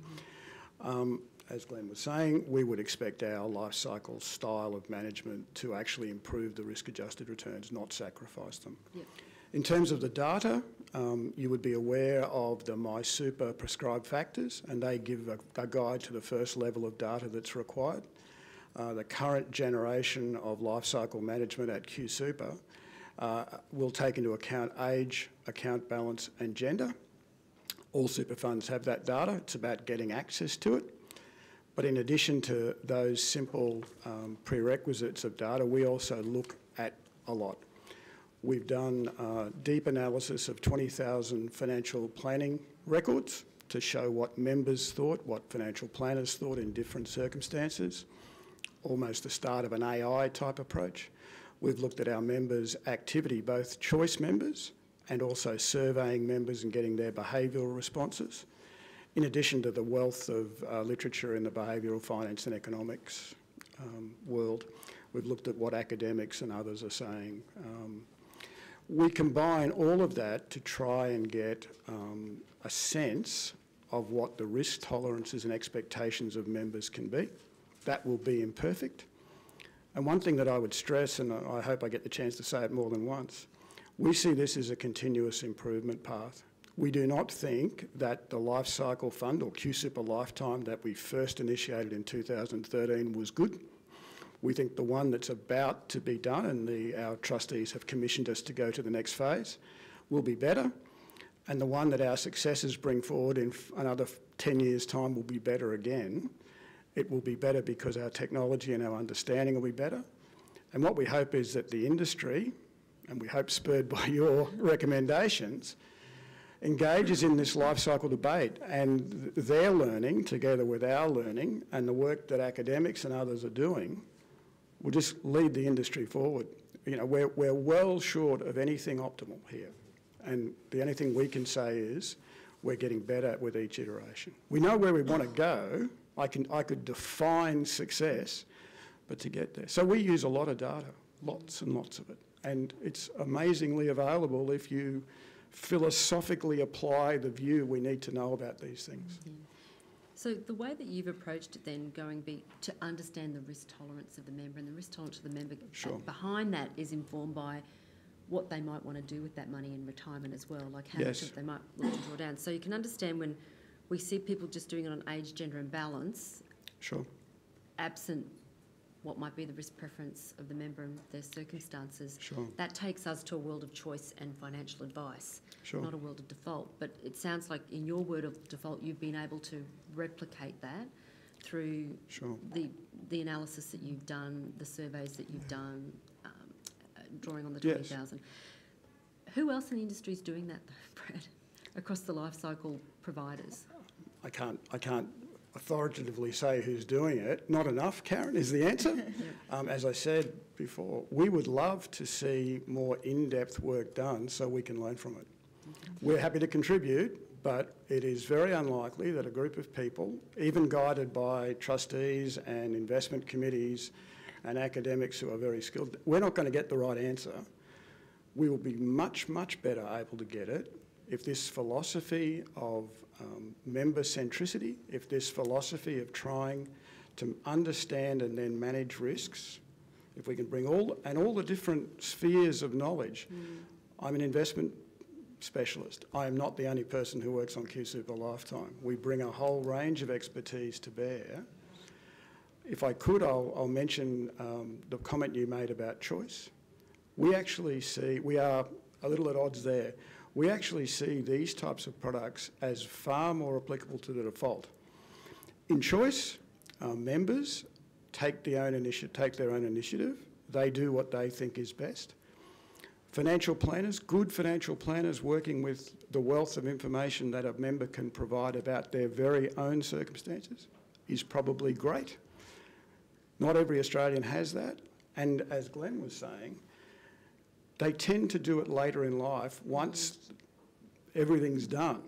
They are almost trying to recover circumstances. We would much prefer that they start getting advice early to create the right circumstance. To the extent that we can perhaps poorly represent that, but at least attempt to represent it through a default, we think is absolutely applicable. If members choose to do their own, I would challenge members who do their own to do it as well as we do it. They should be able to do it better, but what we lack in precise member information, we make up a little bit with investment expertise, asset liability modelling, all of that wealth of experience we can bring about the markets they operate in, academic literature about their risk tolerance. We sort of know where they're going to end up. Whereas they may have a great sense of where they are. No. I think the challenge is about the comparability of the alternative as well, in terms of the single asset class or the single multi-sector class as a default. So while we're talking about lifetime and where the evolution of lifetime will go, we actually start at the base. What is the primary starting point, and is it a balance as the most appropriate single sector? And look, the only reason why we were saying why put it in default and why we ended up thinking, well, shouldn't it belong in a world of choice? It was really because understanding the risk tolerance and the preferences of the member at retirement to know what insurance policy they might need through life cycle, to us seemed to only happen in a world where people were proactively getting financial advice in the choice segment. So it wasn't the choice segment in and of itself, it was answering that question about what the member needed at the point of retirement. So you show us a world of where you're able to replicate that in a different way without it being about individual members getting financial advice, which means there is a possibility of it working in the default segment. We're then faced with the situation where you might be a unicorn in the way that you do it. Sure. And how do we deal with the inappropriate products that members are unwittingly and unknowingly defaulting into today that could be grossly inappropriate looking at our stochastic modelling? It depends on how you position the criteria for your selection. You have already gone out on a limb, I think, as a commission, and said that you feel there should be an expert panel that selects the best in class. I think what you've just described is the start of the criteria. We would be very happy to work in an industry where the better funds, be they 10 or be they more, fewer, or whatever, meeting all the various things to get in this. They then, adopted the highest standard of investment strategy setting and not reverse that onus to say, well, we've got to give everybody a choice, so we just want to get rid of the bad ones. I mean, set the standard the other way, aim for the best. And you yourselves have spoken about, your report's made it quite clear that you expect a dynamic approach to this, that there will be rotation. Well, let's use that to... I think you've got a challenge. The legislators have already legislated MySuper criteria. They've thrown... So our simple response to that was recognise the problem, and we have the ability to adapt strategy to those different account balances. Okay. So homework then. Our principles at the moment for Best in Show do look at product innovation and investment strategy. Yes. So give us your suggested guidance on how the expert panel could look at these sorts of elements as well. That still leaves us with the problem, that's Best in Show. How do we deal with the existing legacy of the not-so-clever life cycle products that members are currently defaulted into? Given that the stochastic modelling that the team did do does apply to a bunch of those, Brad. No, and it does. And now I think there's work that can be done to improve that modelling, and we've talked about this, and we're happy to talk about that, I think. And indeed, one of your later people who will testify later, I know, is one of the people around the world who is best regarded in this area and published extensively on this. So we're not without guidance as to how to do that. We've got our own way. Just recently, in fact, I finished a paper. Our board called for a review of our work, our QSuper lifetime outcomes, over the 5 years or so that it's been going, and took as the counterfactual where we were, which was essentially a balanced fund, and asked that very question. How good or bad has this been compared to the balanced option? Now, a short period, one fund. But I can tell you the results of that, and we're happy to share the very detail of the results with you, is that 80% of the members were better off, even in a period where risk was heavily rewarded. So 80% of the members were better off. 50%, everyone in our fund, in our default fund, under the age of 50 has 100% in growth assets. These issues that you're bringing up. So how do you stop the underperformers? I would say show them what you regard and what the expert panel would eventually regard as best practice. That's how we do it. we don't make it up. We sort of try and find best practice and try and get there. Demonstration effect. Exactly. And it's... Because otherwise we're in a world of ASIC using product intervention powers against inappropriate products. Yeah. Like one of the things that your expert panel, if impanelled, if your recommendations are accepted, I suppose, but one of the things that they will do, they will have an enormous power to influence standards. They will make a decision about 10, but they will give a signal that will rocket around the place. And every CIO in the country, every CEO in the country will try and emulate that. And you've already alluded to it. You're not just going to go and pick the ones that did a good job last year.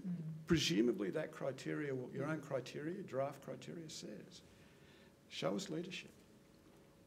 And if you create leadership, sound research, a willingness to experiment, this is not science, it's art. I'd like to see the rest of the world following us. The rest of the world sort of is following us. Australia leads. Our academics are the leaders in the research on this. Our legislators are the leaders through the MySuper legislation and prescribed factors. The industry, fledgling, and we may be the example, but in terms of actually saying this is more than research, this is more than theory, you can actually do this. And we can list more effectively the shortcomings of what we're doing than the advantages. So it's not hard. It's just a matter of changing that mindset and that philosophy. If your top 10 panel made it clear that that's the standard to aspire to, they'll go past, the industry will go past us, and we will be but one of many, hopefully, chasing perfection. Never getting there, but chasing it. We'd love to do that. Well, that's what injecting competition for a market should. I think that's what you're trying to do. Should spur innovation, yeah. Like getting rid of the bad ones, I think you've got it. If it works as it's designed to work. Yeah. We touched on earlier getting rid of unintended multiple accounts, not just mopping up the legacy, but stopping them from arising. We came up with the default once, unless a member going forward chooses to go to another fund or product. The other option on the table, and you probably heard me before, was suggested that the balance rollover.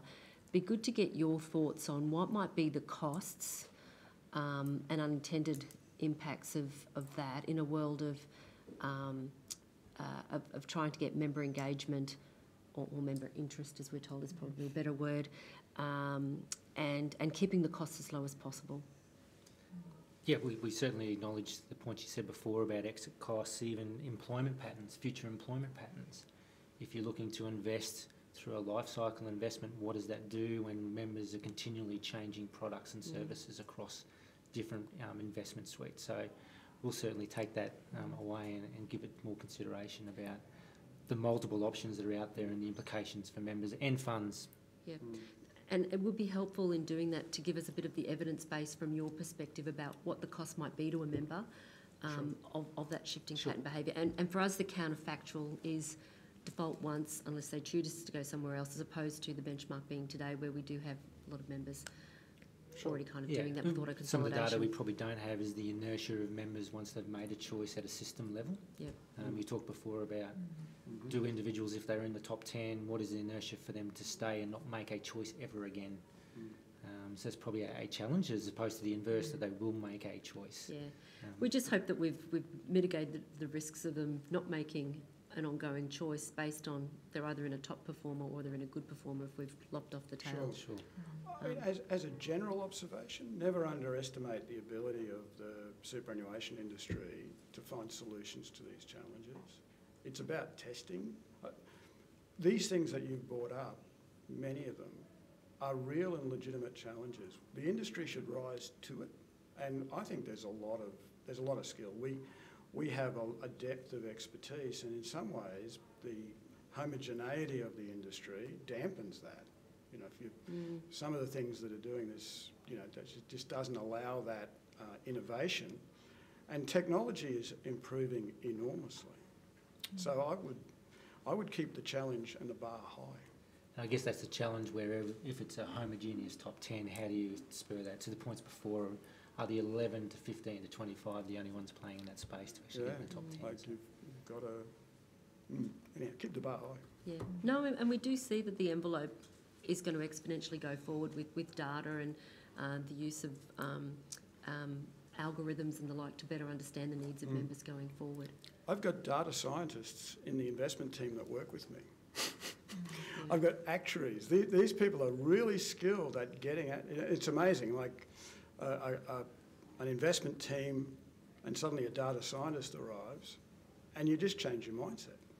You know, you can unlock it. Again, our data is not perfect and there's a bit of hair pulled out at times by the data scientists, but you know, the only way is to set the bar high and allow the industry to run at it. If you don't do that, then they won't do it themselves. And given QSuper does have this sort of homegrown advantage of, given your membership, you do have a little bit more than the vanilla data points on your members.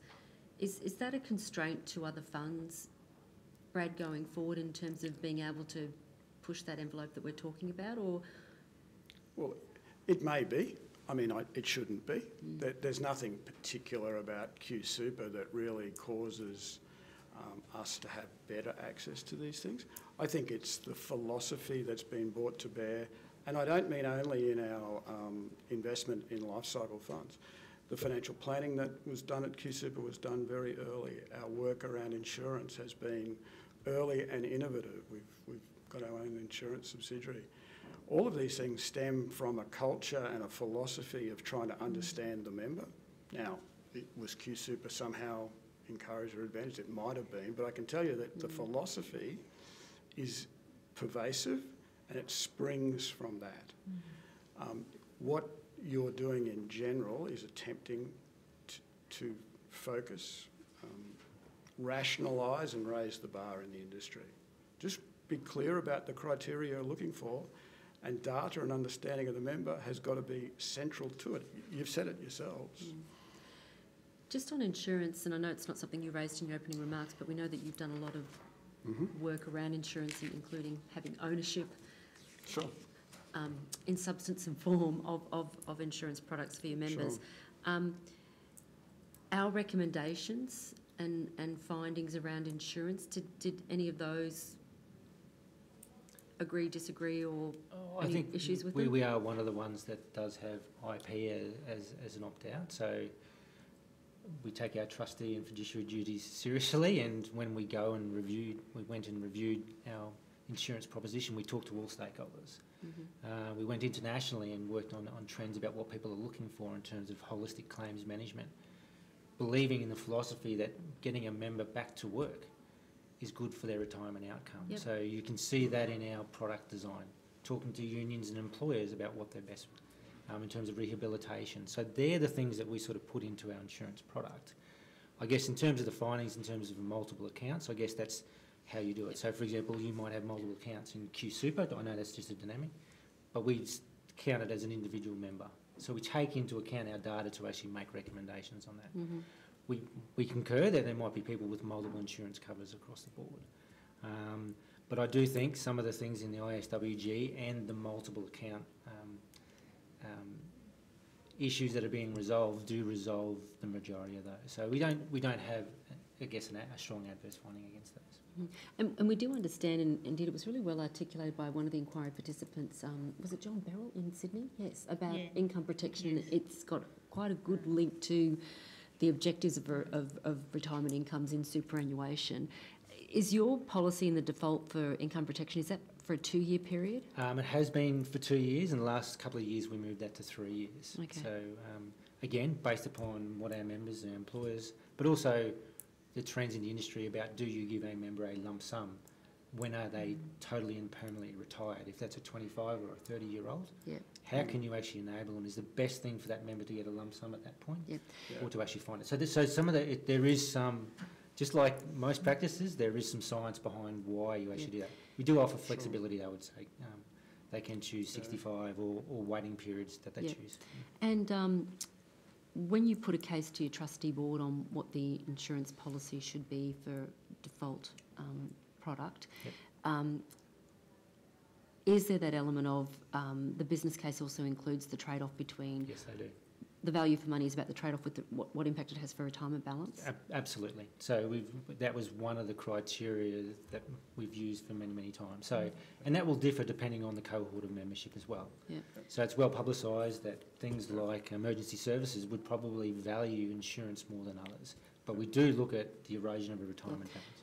We have a dashboard which converts the lifetime asset strategy into a retirement income outcome. So the stress testing and the risk is measured in terms of stability of retirement outcome, not asset returns. One of the elements on that dashboard, we'd be happy to show it to you, is insurance premiums. So we can stress test it, we can actually quantify it. It's not a major contributor, but it's one of those things, if we start to capture it, and you start to look at it and people like me see it, you start to respond. What gets measured gets managed. So our dashboards, internal dashboards, have all of that on it. And again, imperfect, and it's a learning curve, but those that follow us down the track, it's just going to be second nature to ask that very question. We see insurance as a lifetime continuum. People insure against dying, and then they insure against living. It's all there in our modelling, right? Which is... Oh, I know which side I'm getting on now. Yeah, well, but if you think about it in that, as we do... Absolutely. It's just all one challenge, right? If you consider it a member for life and then you look at the risks, not asset-based risk, but income risks, protection risks, then you do have a different... So we would be interested in getting a better understanding of what you've done there. I guess the thing is, we've wanted the trade-off to be better understood by the member. We talked about an online calculator. Given you guys have done some work in that area, it'd be good to get some feedback in terms of, is that workable, and if so, what would be the best way to do it? Not that we should be overly prescriptive. It's up to a fund to work out the best way to do it for their members, but we want to give some guidance as to what we're trying to get out of it. And I think there's some constraints already with the class order around calculators and so on, and that's the same thing that people raise with the SIPA sort of debate about where that line between information and advice is. So I think we've got some findings in that area as well. Working with the industry to find the balance between that, because that's about informed decision making. So how can we find, my comment before about getting, yes, it's good having products, but if individuals don't know how to use them for their benefit, we need to do better at that. So do you have anything, just lastly, anything to say about SIPPers and where you're going with those and how you feel about the mandatory offering? And yeah, we're still developing our case. To be honest, we've been looking a lot at the development of the accumulation space, because that's been unclear. As we've seen, we're sympathetic with the broad goal. We think the design of the SIPA as it stands could be improved. As a Chief Investment Officer, I would not like to undertake the challenge of producing a SIPA in this period or any other. We had worked in parallel with alternatives, and perhaps we're biased, but we thought the alternatives that we were developing were probably superior to a SIPA. Again, a little more complex, but longevity and those sorts of things. So that the SIPA seems to be a good start. It's a good start, but I would be very disappointed if the industry couldn't come up with something a bit better. And, so we would probably be a little critical, and we are not yet going, to launch a SIPA or design a SIPA. We'd like to see a bit more debate about it. And but it's a problem. We've got to get there. Yeah. And the notion, Brad, though, of it being like a soft default, like a My Retirement product, we flagged that we have some reservations about that, albeit they're probably not as well informed as many of the industry participants might have about it. But what's your thought on that? The evidence we have is that our members at and approaching and through their retirement all unilaterally almost start to choose. They become involved and they start to make choices, and you have to respect that. I've seen sort of the My Retirement concept or the SIPA concept as being an obligation on the trustees to perhaps put into the world a product or a system or a service that would recognise their best thinking, and maybe then members do. It's not sort of nudging them into it. They might actually be led by it and say, gee, that makes sense. But I doubt that we have no plans to offer a default or a soft default just yet. But these things are swirling around. We'd be happy to share the debate with you, but it wouldn't be conclusive. Yeah, and I guess we're using our data or what members do at perceived retirement as well. So there's a lot of our members that continue in that accumulation phase style account long after we would think they were retired. So that's that compulsion at times and dates around what is retirement is a challenge. Likewise, funding. It's an assumption that people get at the end and they've got a lump sum to contribute to a product. If people are making choices beforehand, how they fund into those products and the longevity is just a bigger issue as what am I going to do with the lump sum at the end? We're often surprised by this data. Would accept our invitation to have a look at it and walk through it. The actions of people in retirement is interesting. I mean, it really is interesting. It may not be totally rational, but it's modelable, and we see a lot of consistencies in what they do. We've, of course, as you know, we are very strong advocates, and we're right now trying to split by gender. So we split up men and women where they are different and where they are similar. It's we all look at it and go, and you look at it 2 or 3 or 4 times, and you start to see patterns in it and rationality in it. And so we are encouraged by that. Yes. Because we think the more patterns we can see, the more rationality, the more easy it will be. That continuous journey again. To tailor for that. To just start to learn and start to adapt. I don't want to, overstate our ability to do that, but there's certainly a desire to do it. Okay. I think we've covered a lot of very good ground here this afternoon. And thank you. So unless there's anything else that you wanted to say that we haven't allowed you to get to. No, I think you've invited us to give you our best thinking, and I think you understand the spirit of what we're saying. Set the bar high and allow innovation to lead the industry, as opposed to perhaps settling for something a bit second best. Great. Risk adjusted versus the risk adjusted, yeah, absolutely. Well, absolutely. You've sort of demonstrated what we're looking for: possibility, and realising that perfection shouldn't get in the way of it. And likewise, not just in life cycle investment options as well. That applies to your entire investment philosophy, that risk-adjusted return. Yep. I can feel a technical roundtable coming on, but the team's not going to throw things at us shortly. I'm sure we love it because, again, it's right? Well, I bet you we'll learn something. I think we might have to have you come visit us again in Melbourne, QSuper, please. Alrighty. Thank you so much. Not in the middle of winter, though. Thanks very much. Thank you. All right.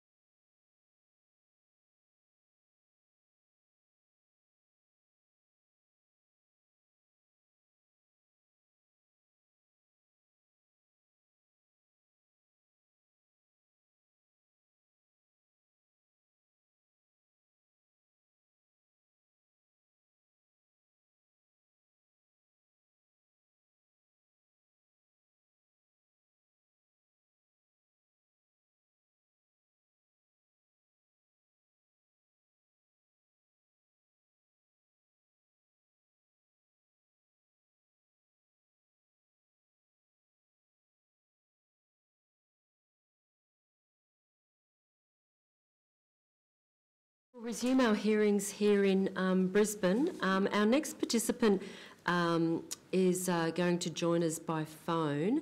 So I'll just check the technology's working, and I'm hoping that Matthew Englund from BT Financial Group is on the line. We are, thank you, yes.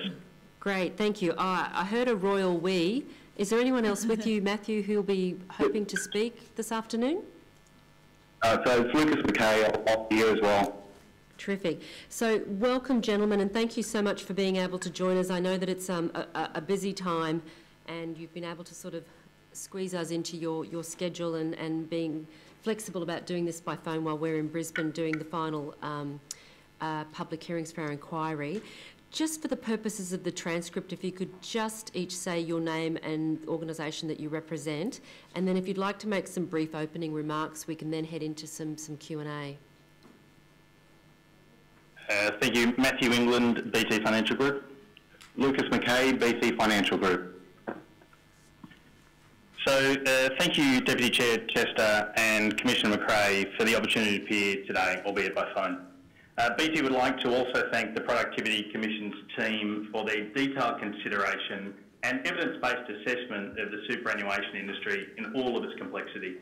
I imagine this was no simple task. BT would like to be on record to say it supports the Commission's key recommendations. 1, that an informed and engaged membership base should be the goal for all participants in the superannuation system. 2, that the government should establish an expert panel to select the best in-show funds to help guide or nudge consumer choice. 3, that the expert panel should sit outside of the industrial relations system. And 4, that consumers should only default once and then take their funds with them between jobs until such time as they choose otherwise. It is well known that until now BT has supported an open market model in which any APRA-approved MySuper product was free to compete for default status. We have been concerned that an independent body responsible for selecting default funds is potentially susceptible to political influence. The PC's report, however, provides compelling analysis and has led BT to conclude that a different model is necessary to protect consumers from identified negative policy outcomes of account duplication, causing balance erosion, and the defaulting of consumers into underperforming incumbent default funds. BT also recognises that the Commission's report breaks new ground in what is an otherwise tired political debate around default superannuation, and it therefore presents a unique opportunity for the different industry sectors and both sides of politics to agree a bipartisan model.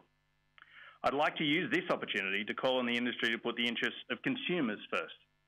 BT has moved from its entrenched position, and we would encourage others to also give the Commission's recommendations genuine consideration.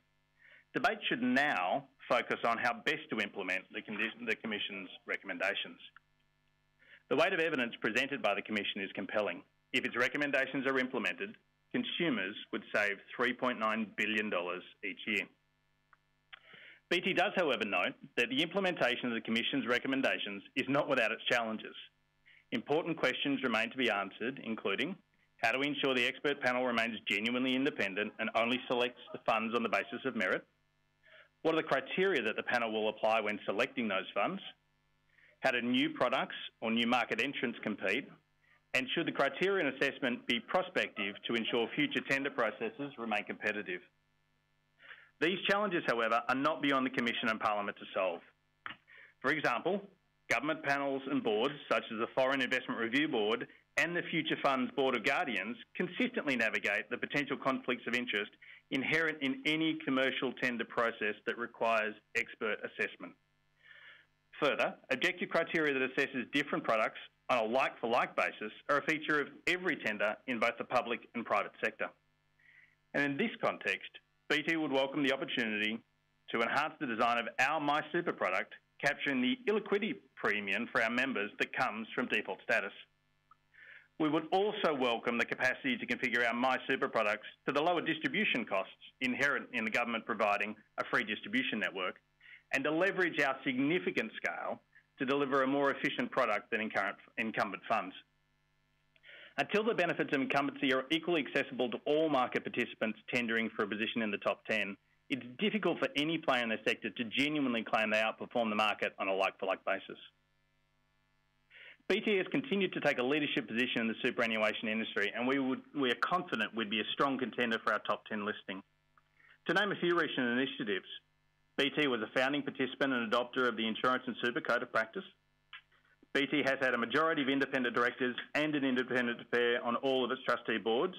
And this week, BT announced that we will rebate to customers of BT Financial Advice grandfathered conflicted remuneration that acts as a drag on the performance of legacy products. We already offer some of the lowest wholesale cost arrangements in the marketplace to employees of large companies. And BT has taken the initiative to rationalise our legacy products, which are often targeted as proof of poor performance. In fact, by June 2020, we plan to have rationalised 3 superannuation trustees to 1, 6 super funds to 1, and by consequence have moved 500,000 members into contemporary and market-leading products. BT is also calling on the government to help the industry to become more efficient by removing barriers to allow us to rationalise products where we are currently legally unable to do so, such as where there are social security or tax impediments. Soon there will be a generation of Australians who will contribute 12% of their income to superannuation for their entire working lives. And BT is conscious that if the industry is to continue to be trusted with the responsibility of managing these Australians' retirement savings, consumers must be able to have absolute faith that we have designed the most efficient superannuation system possible. Thank you, and I'd welcome any questions you may have. Very concise but broad opening remarks. We might start first then with, I guess, the twin problems as we identified in the system were those of unintended multiple accounts and entrenched underperformance. On the unintended multiple accounts, I note that you'd identified support for our default once unless a member chooses to move to another fund or another MySuper product. The other option that's been put to us since releasing our draft report by a couple of inquiry participants, and it is another way of preventing unintended multiple accounts from emerging from new job entrants, is the balance rollover, or sort of the auto-consolidation model going forward, where instead of the member account attaching to the member as they go through their working life, and we know from the modern workforce context that when members do change jobs, more than half of them change industry sector, and thus unintended multiple accounts will only grow in number going forward unless we to stop them from being created. Instead of it being the member account attaching to the member, the balance attaches to the member, so the member takes that balance with them and to every sort of fund or default product that's on offer at their next port of call for a job. It'd be good for you to sort of talk us through whether or not you've had a chance to think about that as another option to solving the agreed problem of unintended multiple accounts from arising, and whether you see that there are any sort of pros and cons around the second option. Yeah, thank you. It is early days in our thinking on this one, but I would make a couple of comments. The first thing is that as a system and as a community, it's beholden upon all of us to actually work towards helping consumers develop long-term relationships and a clear engagement and focus with superannuation. We all know that people are better off where they're deeply engaged and invested in something which is such an important asset for them long-term. So that's the first comment. The second comment I'd make is that currently, as the Commission has pointed out, over 2 million unintended accounts are created every single year. The risk of moving the balance with the member when they change jobs is in fact that we further entrench the issue of disengagement. So one of the things that model would need to think about how it overcame is how we have helped shift back to the consumer a desire to participate fully and early in an informed and educated way with the very asset that's going to help make sure that they have a meaningful and enjoyable retirement. The risk of a process where it simply follows the member around is that in fact it serves primarily to continue the disengagement.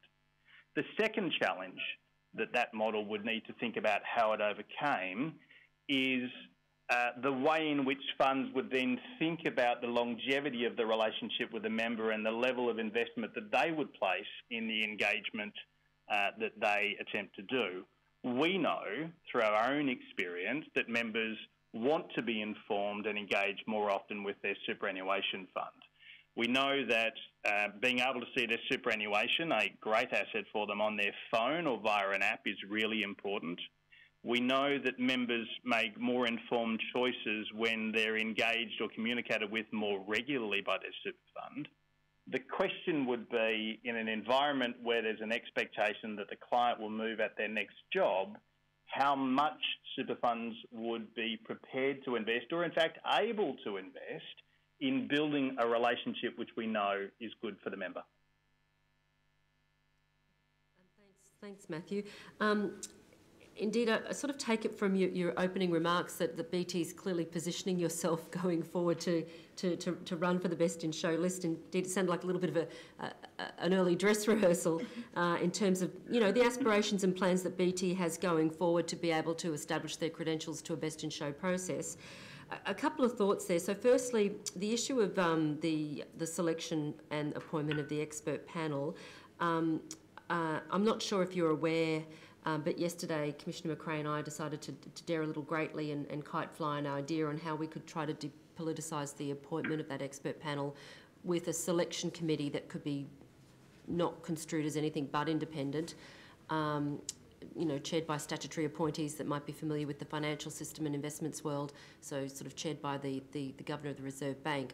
I don't know if you're aware that we floated that idea, and if so, if you've had time to think about it in terms of addressing some of the concerns of folk about it being a politicised process. Yeah, I certainly have, and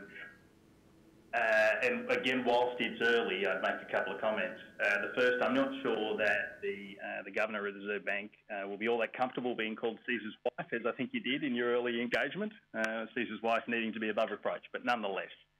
I think that this process actually needs to start with an agreement of the skills required to do the job. I was heartened to see in the Commission's report very clear articulation that trustees of funds needed to have a very clear view on the skills required to run that fund.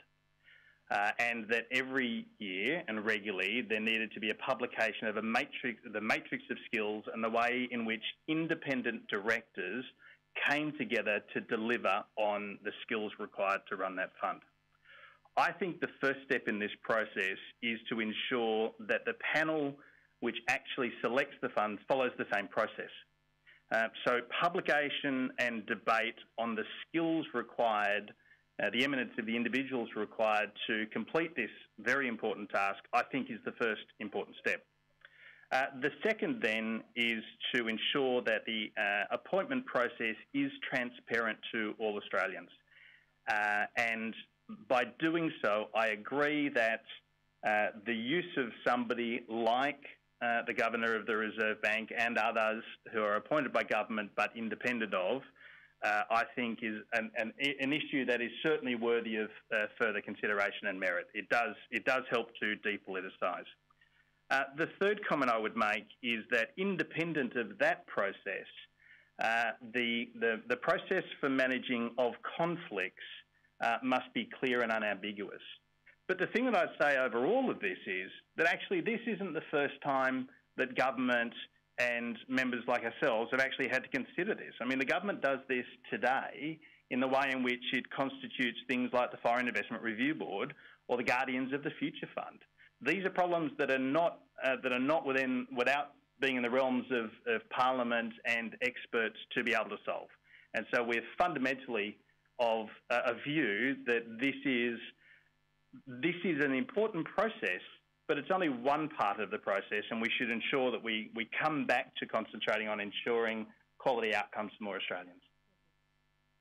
Thanks for that, Matthew. I guess that part of the purpose of our inquiry will be to give government guidance around supporting our recommendations in our final report on what we would see as being the skill set that would be required of the expert panel. We've got some initial suggestions in our draft report, so we're looking at hearing back from inquiry participants on that proposed skill set and whether we've got the sort of the mix of that right and whether we need to be more prescriptive. So we wouldn't be contemplating a further round of consultation post our final report unless that's something that the government felt was merited, because we'd be quite keen for the government to, as we always are at the Productivity Commission, quite keen for the government to just get on with implementing our recommendations if they think that they are of merit.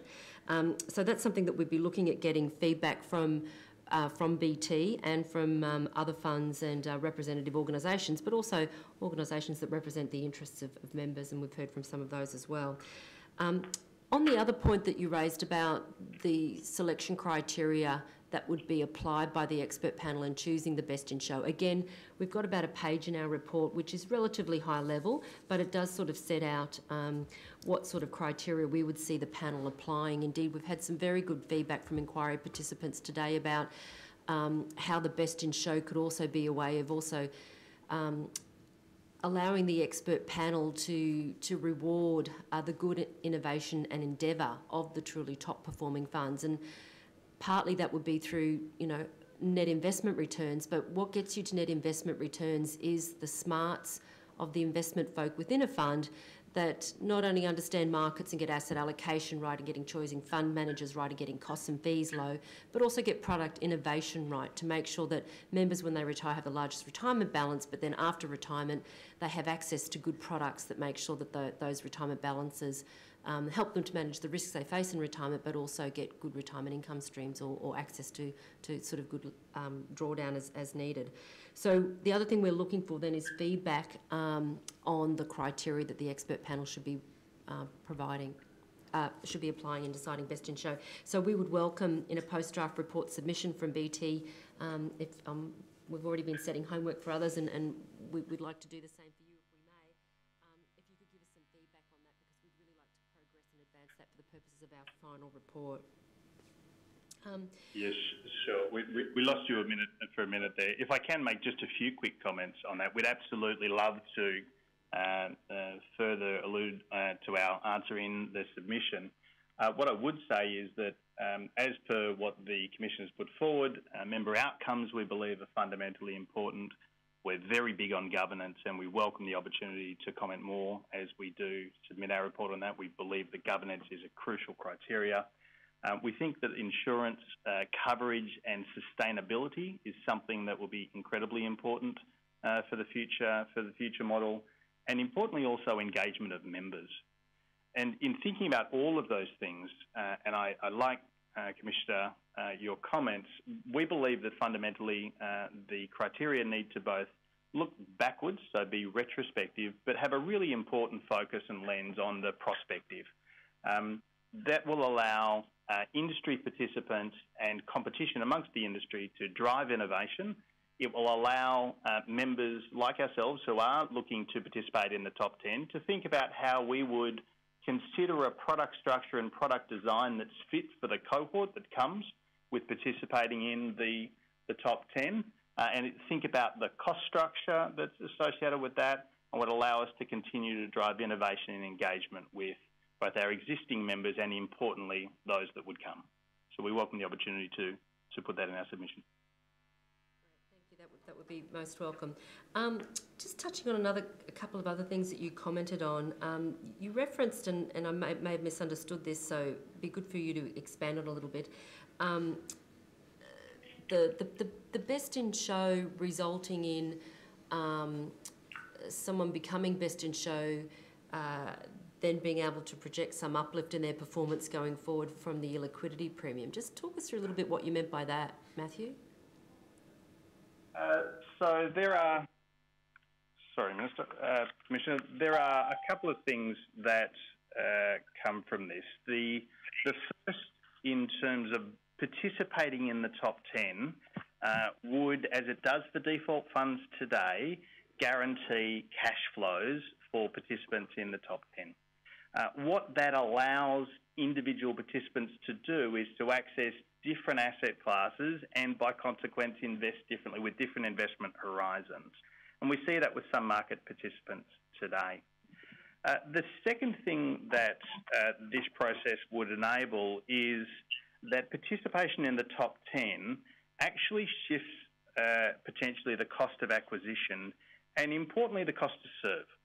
And what that would enable us to do, what that would enable participants to do, is to think about how they shift their operating cost model to actually deliver back additional returns to members. So not only are you accessing additional asset classes, not only is the cost of delivery or acquisition potentially lower and the cost to serve spread over a broader client base, but all of that then contributes to being able to offer back to members that outcome through enhanced investor services and improved investor returns.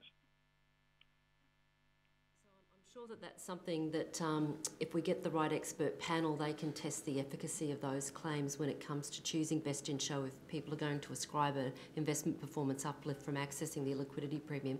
I'd just be mindful that we do set out in our report the sort of the inflows that would flow to the best in show, given that it's new job entrants, switching and re-entrants, and all up, unless we see an exponential change in switching rates, it's about $20 billion of the $150 billion of new contributions each year that flow into the system. So anyway, we would leave it up to the expert panel to judge the efficacy of that, but by all means, in your post-draft report submission, if you wanted to set out the evidence base, as you said, we would find that of interest and of value in terms of what guidance we might provide to the expert panel in terms of the selection criteria. The other thing, Matthew, that you touched on was around making sure that the best in show was an open show for new entrants, and I take it to that you mean new entrants to the Australian superannuation system. So we do have an information request around that in terms of wanting to make sure that the expert panel would be able to, and if we get the right expert panel, they should be able to do this readily, look at an investment track record of another institutional investor wherever they may reside in the world if they're looking at coming to Australia and competing for best in show. And again, investment track record is one of a number of criteria that would apply, but we want to just make sure that there are no barriers to entry if there are good institutional investors that do want to come to Australia and compete for best in show in the superannuation system. That information request was a little bit broader than we'd anticipated. We did also allow it to contemplate a possible entrant to that system being a government run or a government-owned fund.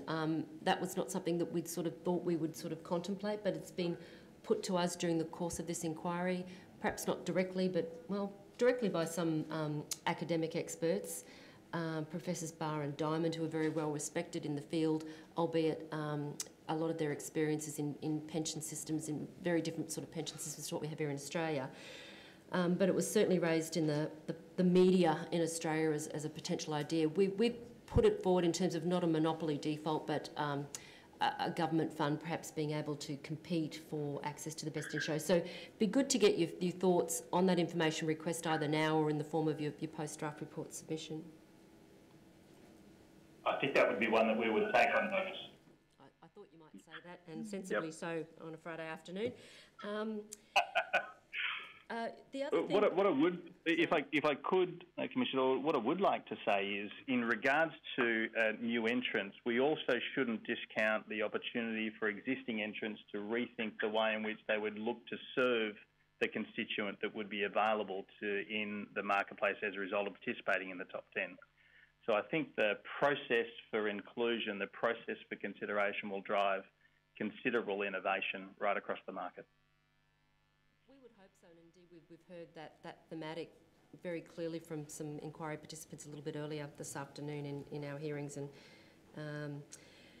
again it then comes to the criteria that the expert panel would be applying, and you know, an expert panel would want to make sure that they've demonstrated evidence that's provided by participants in the best in show selection process. You touched on before barriers to rationalising products. Given we're in a world where we've identified a bunch of products that perhaps going forward or even historically may not be in the best interests of members, it'd be good to understand what you see as the existing impediments to rationalising of those products, or sort of cleaning up products such that going forward the products are much more suitable to the members.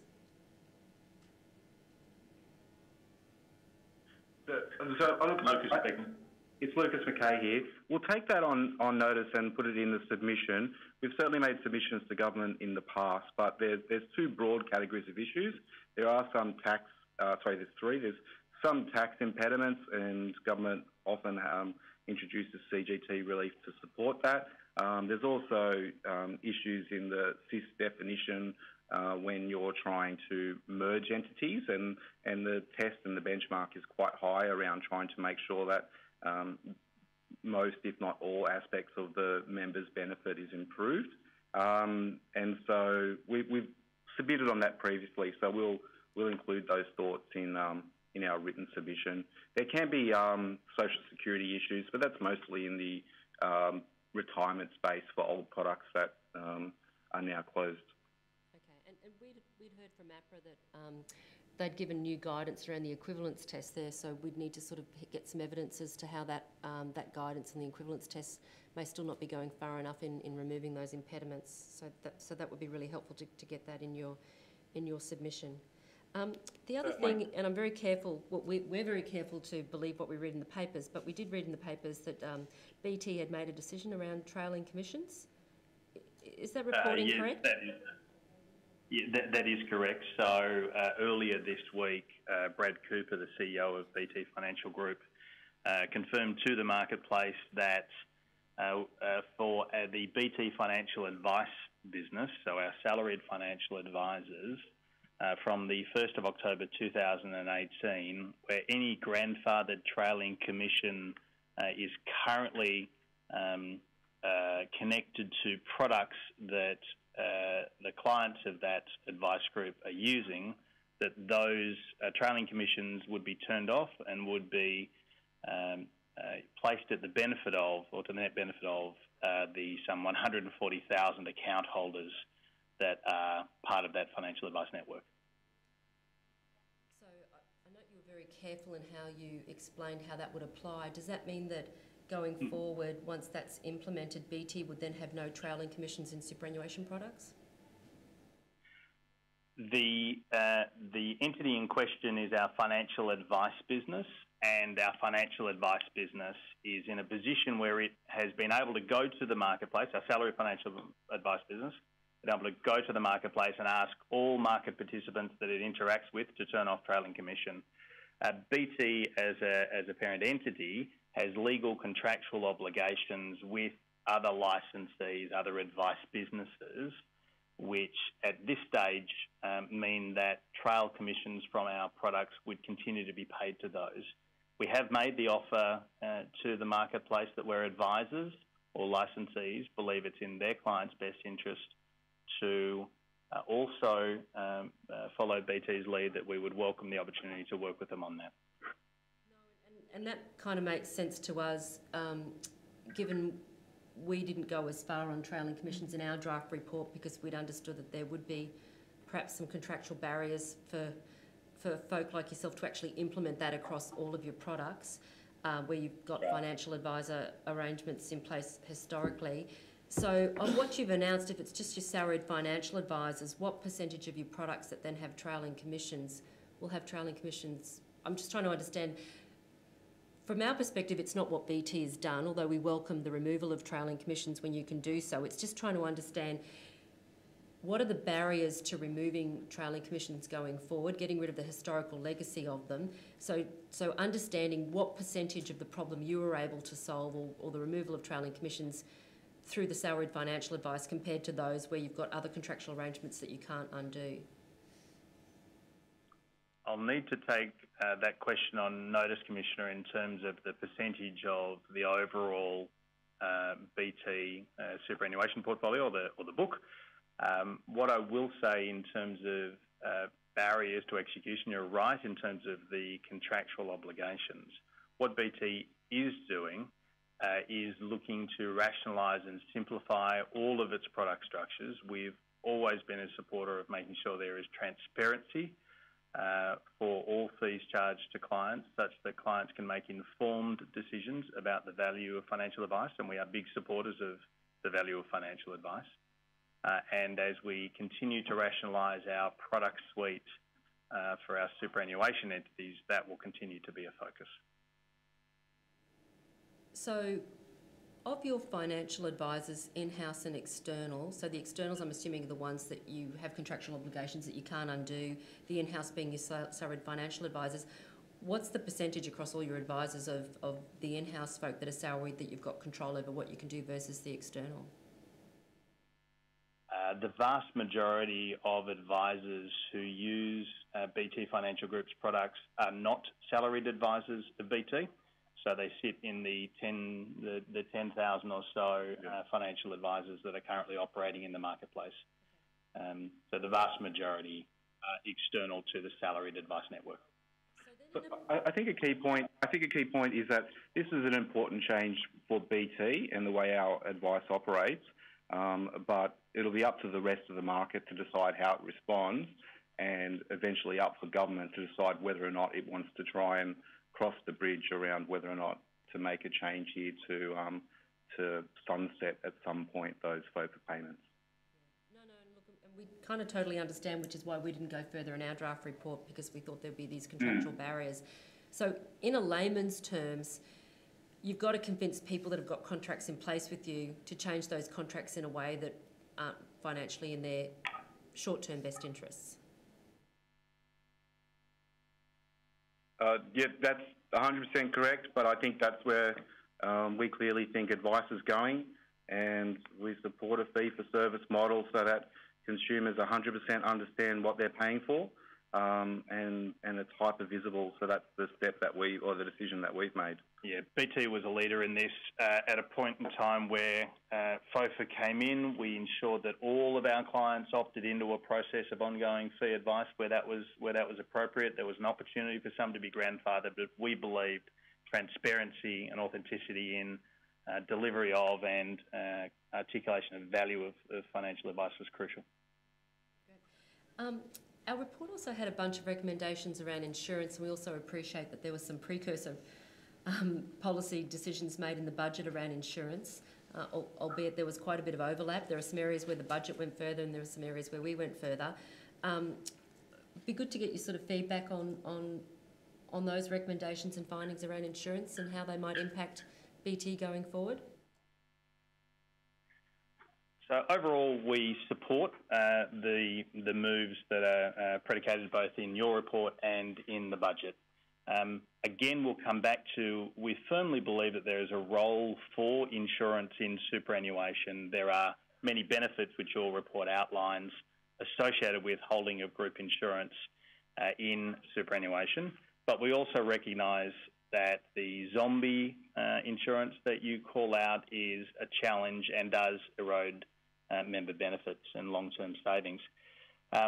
What we need to make sure we continue to focus on is that the pool of insurance is able to manage the risk premium that is associated with the marketplace. So if we overtly shrink the pool to a point where it becomes unsustainable, then that will provide some challenging in terms of pricing. So there's more thinking to do there. But we do agree that the insurance, particularly where there's a small balance, needs to be a considered choice by consumers. So again, we come back to how do we make sure that we get early and ongoing engagement and informed decision-making by consumers. The thing that we do like is that default once helps. So the process of ensuring that a single default and default for life, unless the consumer chooses to move, we think is a good step in the right direction, as is the move to a single active account. It's Angela McRae here. I just had one final question for you. In your opening comments, you talked a bit about some of your internal rationalisation and mergers, and I'm just wondering if you had any comments around whether there were any policy impediments to external as well as sort of internal merger activity, and how you've seen how that process has worked for you, and whether you think there's scope for that, either more scope for it within your own organisation or greater scope, and I mean you can't really speak for others, but the extent to which you could see there are opportunities for that more broadly across the industry. Yeah, and I think you know, our situation is a little bit different to some of the tail of smaller industry funds that you call out. And I think we're bringing together three entities, but they're a product of merger and acquisitions that have happened in the past. But there certainly are impediments to smaller organisations merging together. There's certainly a very large fixed cost in that activity to bring the funds together. And I think you'll find a lot of large funds reducing their appetite to merge very small funds because of that fixed cost. I don't really have an easy answer for you on that one, unfortunately.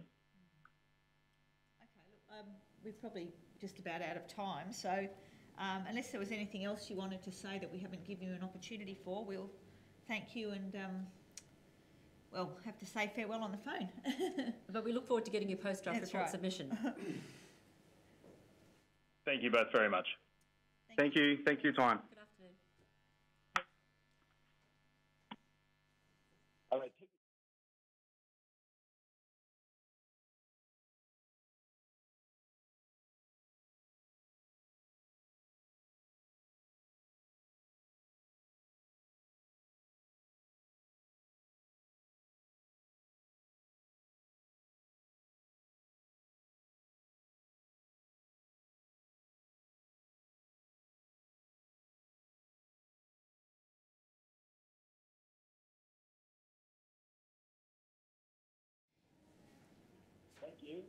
Oh, Peter, is that you?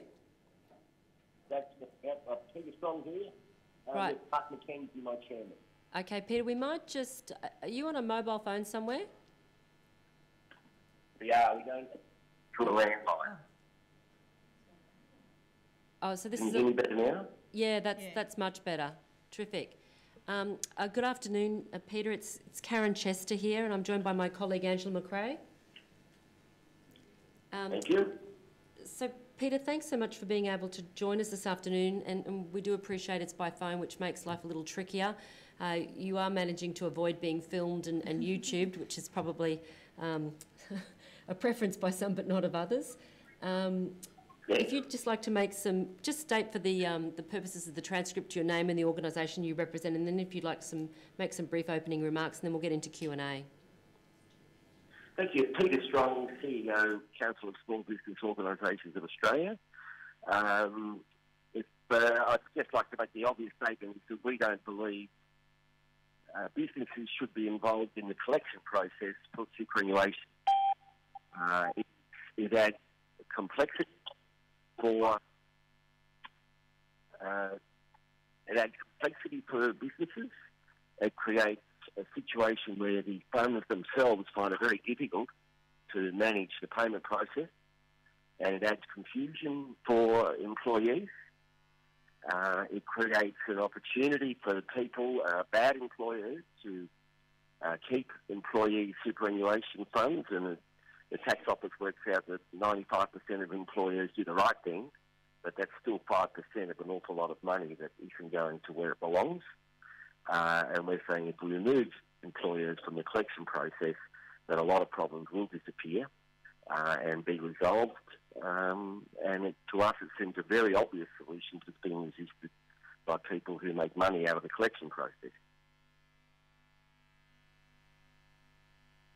That's my opening statement. It's Angela here. Just for the purposes of the record here, I'm familiar with your preferred model of how collection would occur, but it might be worth, just for the record, you running through that just in a couple of sentences, just so that we can then have a bit of a discussion about where you'd like to see things go, where we're at and how things currently operate.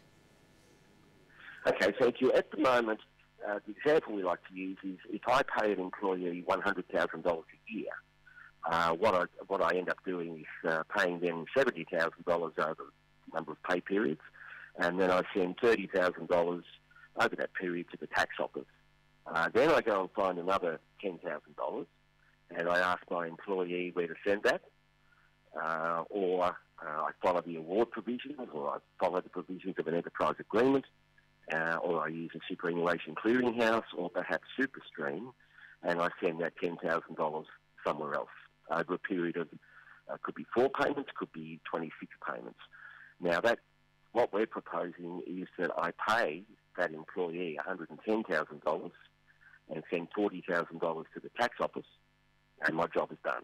It's up to the employee, who is now going to be called an investor, to tell the tax office where to send their retirement funds. Now, the benefits of that is to be found in many places. First of all, obviously with an employer, because it removes complexity. With the employee, it certainly removes that ambiguity of how much money they earn and who owns the money. A lot of employees, particularly younger people, get very confused about superannuation because it's not presented to them as their wages, it's presented as superannuation. So having someone understand that they're earning $110,000, it's their money, I think sends a good message.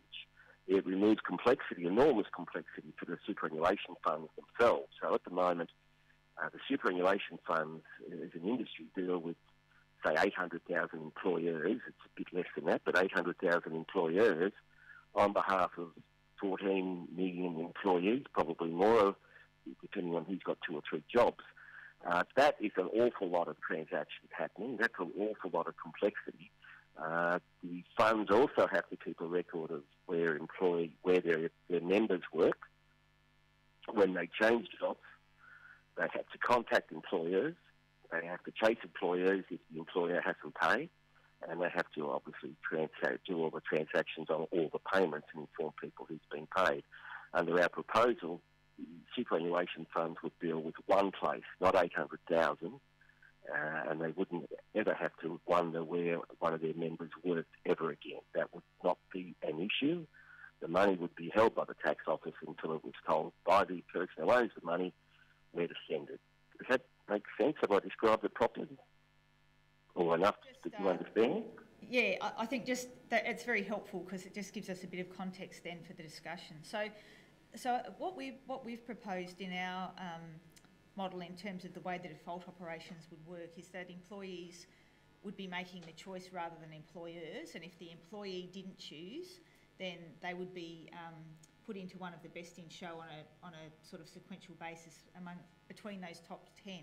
So the first thing we would do is remove the employer from that position of having to make a choice for their employee where the employee doesn't choose. And I suppose just as a starting point, you hadn't mentioned that point. You've talked about the mechanism of payment, but do you have a view about the willingness and capability, I guess, of employers to make that choice where they need to under the current arrangements? And would you see the employees making the choice as a better option?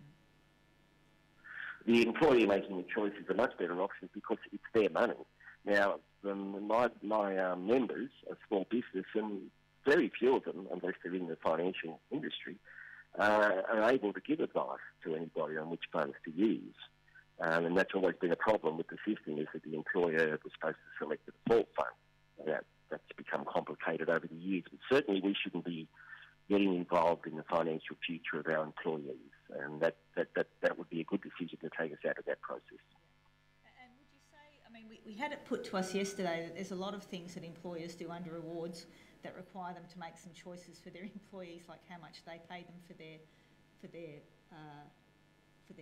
lunch breaks. I think it was a small factor, and then they said, well, if they're only choosing between 10 funds in an award, that's not such a big deal. Do you think that's how employers would see it? Well, employers wouldn't see it that way at all. And by the way, my chairman, Mark Mackenzie, is on this call as well, and he may make comment.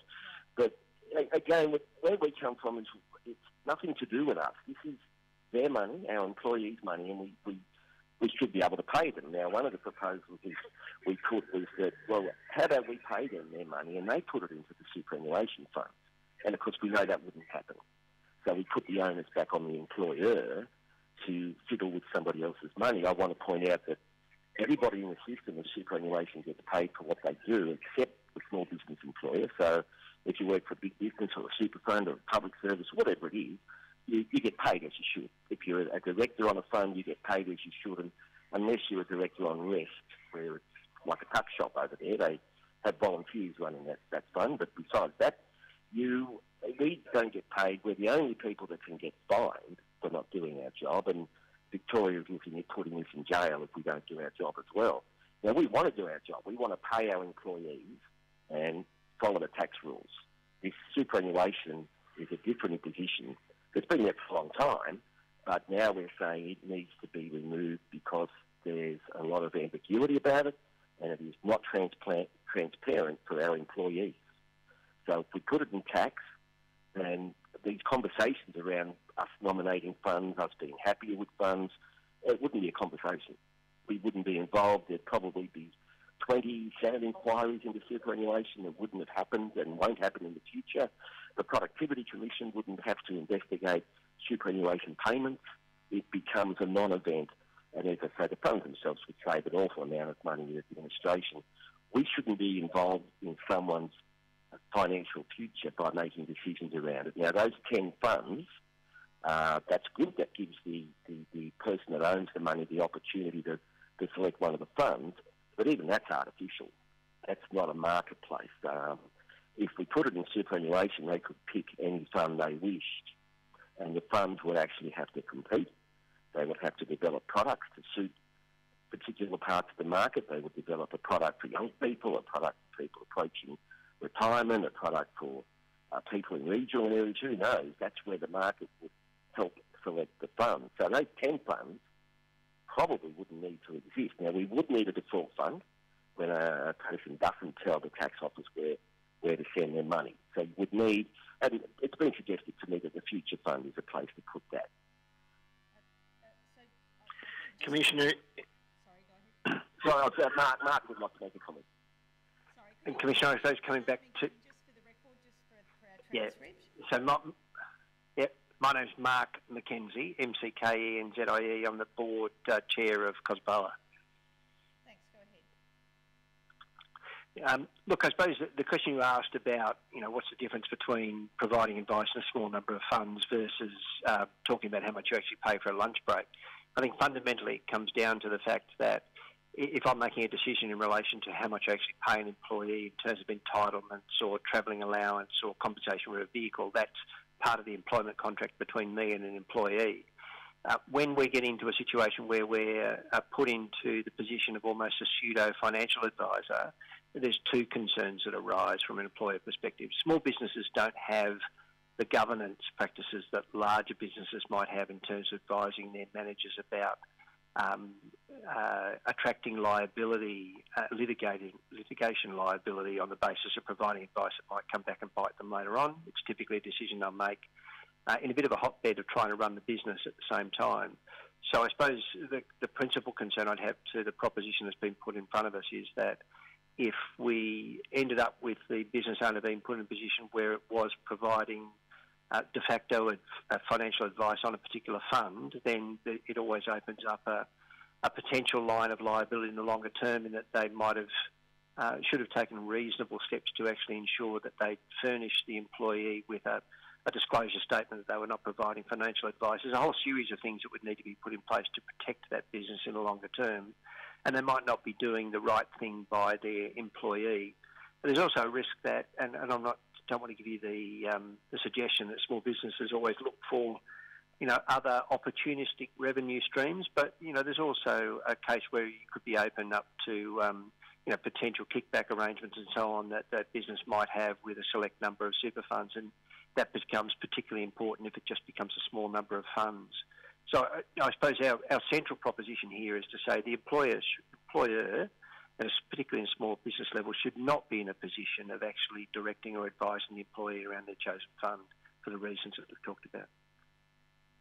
Well, thank you, that's very helpful. And it helps us with some greater evidence, I think, to support the case that we have made for the employee choice model that we've chosen in our draft report. And we've looked at the role of employers there, but that's just given us a bit more firmer evidence from the horse's mouth, if you like, on the sorts of issues that we thought are part of the issues that bedevil the current default system, and in fact some of the other default models that we considered in our earlier work. So coming back then to the payment issue, which I think was the one... Oh, sorry, did you want to say something else there? No, that's fine, thank you. Just on the payment arrangements, and I guess this has been a bit of an issue since the SG began, about how to streamline payments. And I can see some, from a small business perspective, Peter, the model that you've outlined there is, has quite some attractions. One of the opportunities, I guess, that you might want to think about in responding to our report, where we're now proposing the centralised online service, and the way that it would work is that there would be a requirement for employers and employees to report electronically at the point of entering the workforce and nominating a fund. The employee would nominate a fund at that point, and if they didn't, they would be defaulted into one under the arrangements we spoke about previously. So at the point of employment, the ATO would now be advised of the employee and the fund through that form that would come via the employer. But beyond that point then, the ATO would have that information. So I just wonder if we could think a little bit, and we haven't gone here in the draft, but thinking creatively about how, particularly for those employers that might already be using the small business clearinghouse, it might be possible for the ATO to take on the sort of responsibility in the model in the way that you've described it, Peter. So it wouldn't cover everybody, but maybe there's a mechanism for us to move towards the sort of model you're looking at there. Now, we'd need to think about the consequences then for the private sector small business, the private sector clearinghouses, and whether they could be brought into that kind of model. But I guess in terms of, we're thinking about a slightly new way of, a new architecture of getting new employees into the system that would give it more direct electronic information to the ATO, and perhaps we can then be more creative about the way we could potentially reduce the role of employers in that whole mechanism. So it's not something we thought about in any great detail for the purposes of the draft, just given the scope of the work we had to do. But I'd be interested if you could perhaps have a look at that architecture and see if you can think about, and we will too, about the ways we might be able to build on that, even if it's not an immediate thing, but to work out a design for the future that might reduce the role of employers in that space going forward. But in that context, I'd be quite interested if you had views about the current role of the small business, the ATO small business clearinghouse and the private sector clearinghouses, and how they're the same or different or more innovative or more helpful for employees in the current environment. But you might want to say something about the more general point in the first place. Yeah, look, what I hear about the clearinghouse, the ATO clearinghouse, is very good. It's been positive feedback. The criticism, if there is any, you've still got to get in there. You've still got to enter information. You've still got to sit down in your own time, probably Sunday morning, and enter information in there and connect up. And I know that some people say it's easy. And whenever people say it's easy, it means they haven't run a business. So we need to just understand that every extra activity we undertake takes our eye off the business and off other things. So even getting into the clearinghouse is an issue. The second thing about the clearinghouse is that hasn't stopped the superannuation funds from still harassing employers at all. We've got very recent cases where employers or employer representatives, bookkeepers, etc., are receiving threatening letters from the funds or from the fund debt collection agency telling them to pay up when they're paid up. So there's another issue here that's really important to us is we have an efficient tax office. I don't care what they say on other things, but it's a very efficient tax office that's not perfect.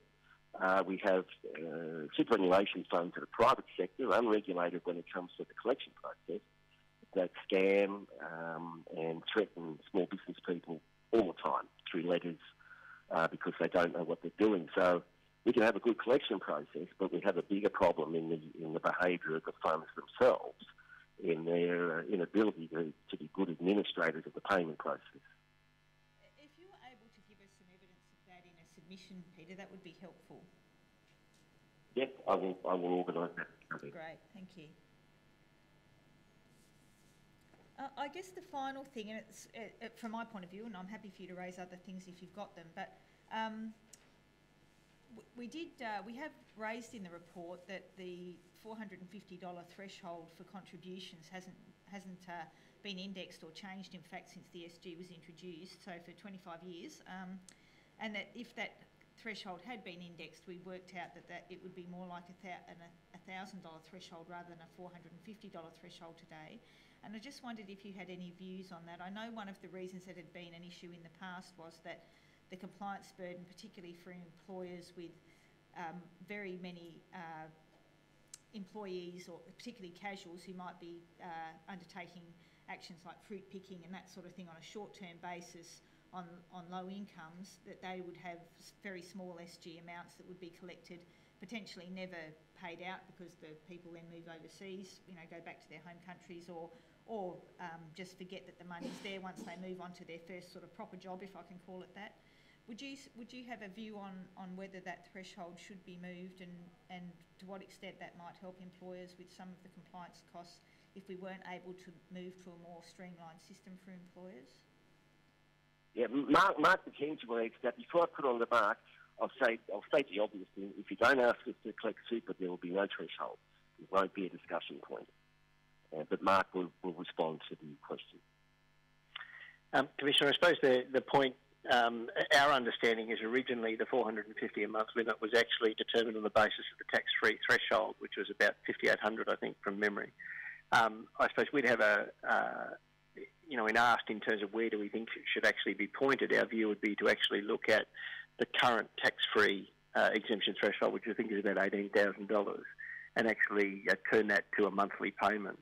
I suppose the point for us there is it's at that point, particularly if you're starting to look at a system where you're actually paying tax for employees and it's being collected through the tax agent, as we're actually proposing, that it doesn't make a lot of sense if you've actually got an employee that has not been identified in terms of any PAYG contributions, but you're actually making a super contribution. So we would see some rationale in aligning it with the current tax-free threshold, and then turning that into a monetised monthly payment. Right. So I think that would work out to be about $1,500.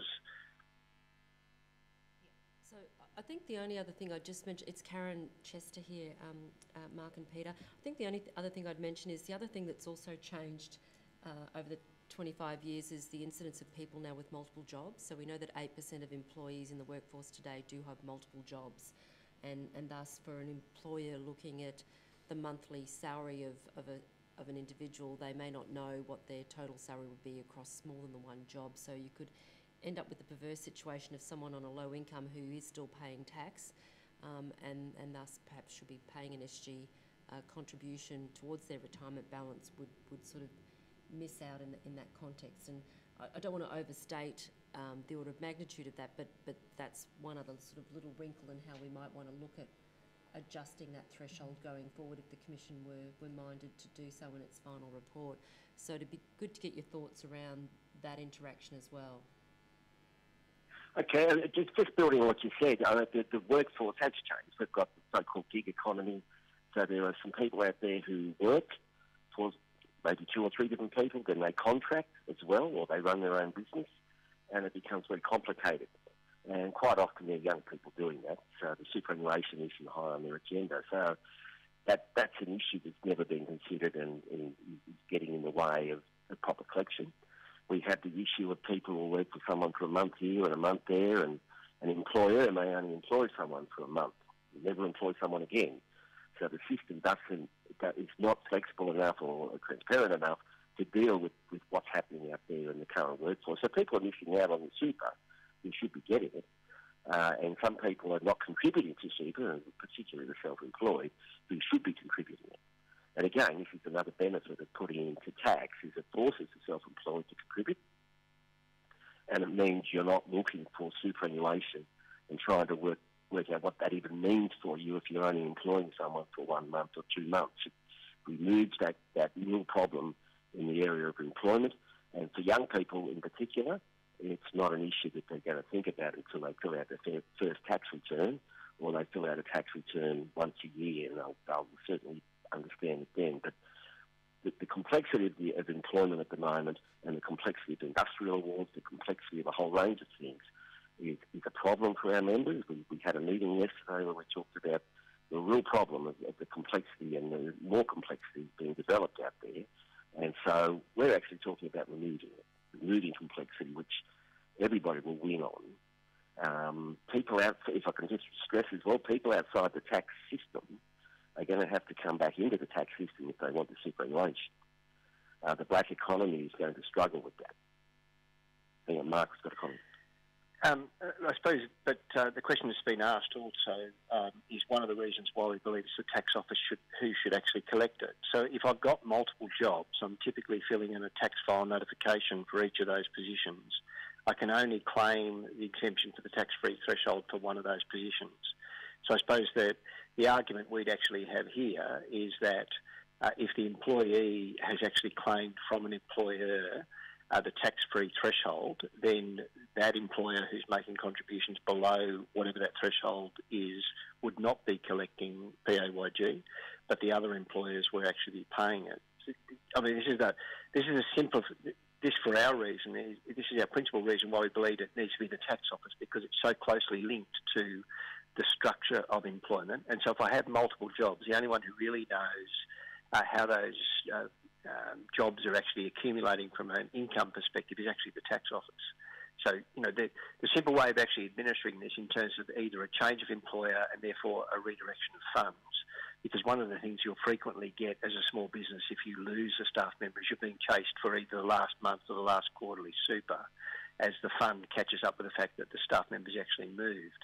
Similarly, if they've got multiple jobs, the way to deal with the issue that's actually been raised is do it on the basis of approaching it the same way we do with PAYG. And so these are very strong reasons. It's not just an issue around straight simplicity, but the administrative task in terms of movement of staff and employment in multiple jobs and administration of that threshold on multiple jobs, because I'd argue the same issue applies now, that for each of the employees who are sitting below the current 450 level, I could still have 3 or 4 jobs and that same person is missing out. If you go down a process of actually saying, well, I'll exempt you from the first job if you're below that threshold, beyond that, I'm actually capturing it all. Okay, well, that's been very helpful. So I think we're pretty much out of time. So unless there's something that else you wanted to raise before we finish, we'll thank you for that and look forward to your submission when you can get to it, hopefully on or before the 13th of July. Yep.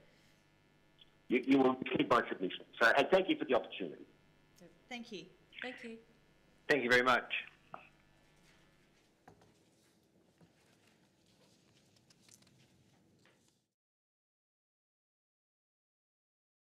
Inquiry participant for Brisbane, but also for our public hearing. So we're as relieved as you are, Michael. So welcome and thank you for being so patient through our earlier inquiry participants this afternoon, and welcome. So if you could just state your name and organisation that you work with or represent. Michael Drew, Professor of Finance, Griffith University. Great. Michael, if you'd like to make some brief opening remarks, that would be appreciated, and then we can get into some discussion. Look, as an economist, I understand the incentives I'm working under in terms of you and 3 days of hearings, so I understand completely. I think for the record it's important to state I'm a director at Drew Walk & Co.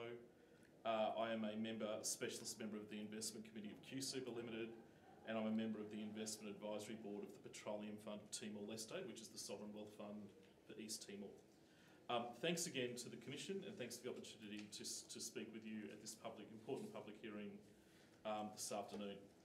I started my journey in super in 1997 as a newly minted doctoral student reading for my degree in this new area of investment performance around superannuation. So it was a new field, and I suppose I was at the right place at the right time. Our research findings over the past 2 decades have highlighted the challenges of benchmarking and evaluating the performance of single and multi-asset investment vehicles, particularly those we deal with in superannuation. Good governance demands that best practice evaluation in undertaking a timely, robust and in a defensible way to ensure the interests of fund members is paramount.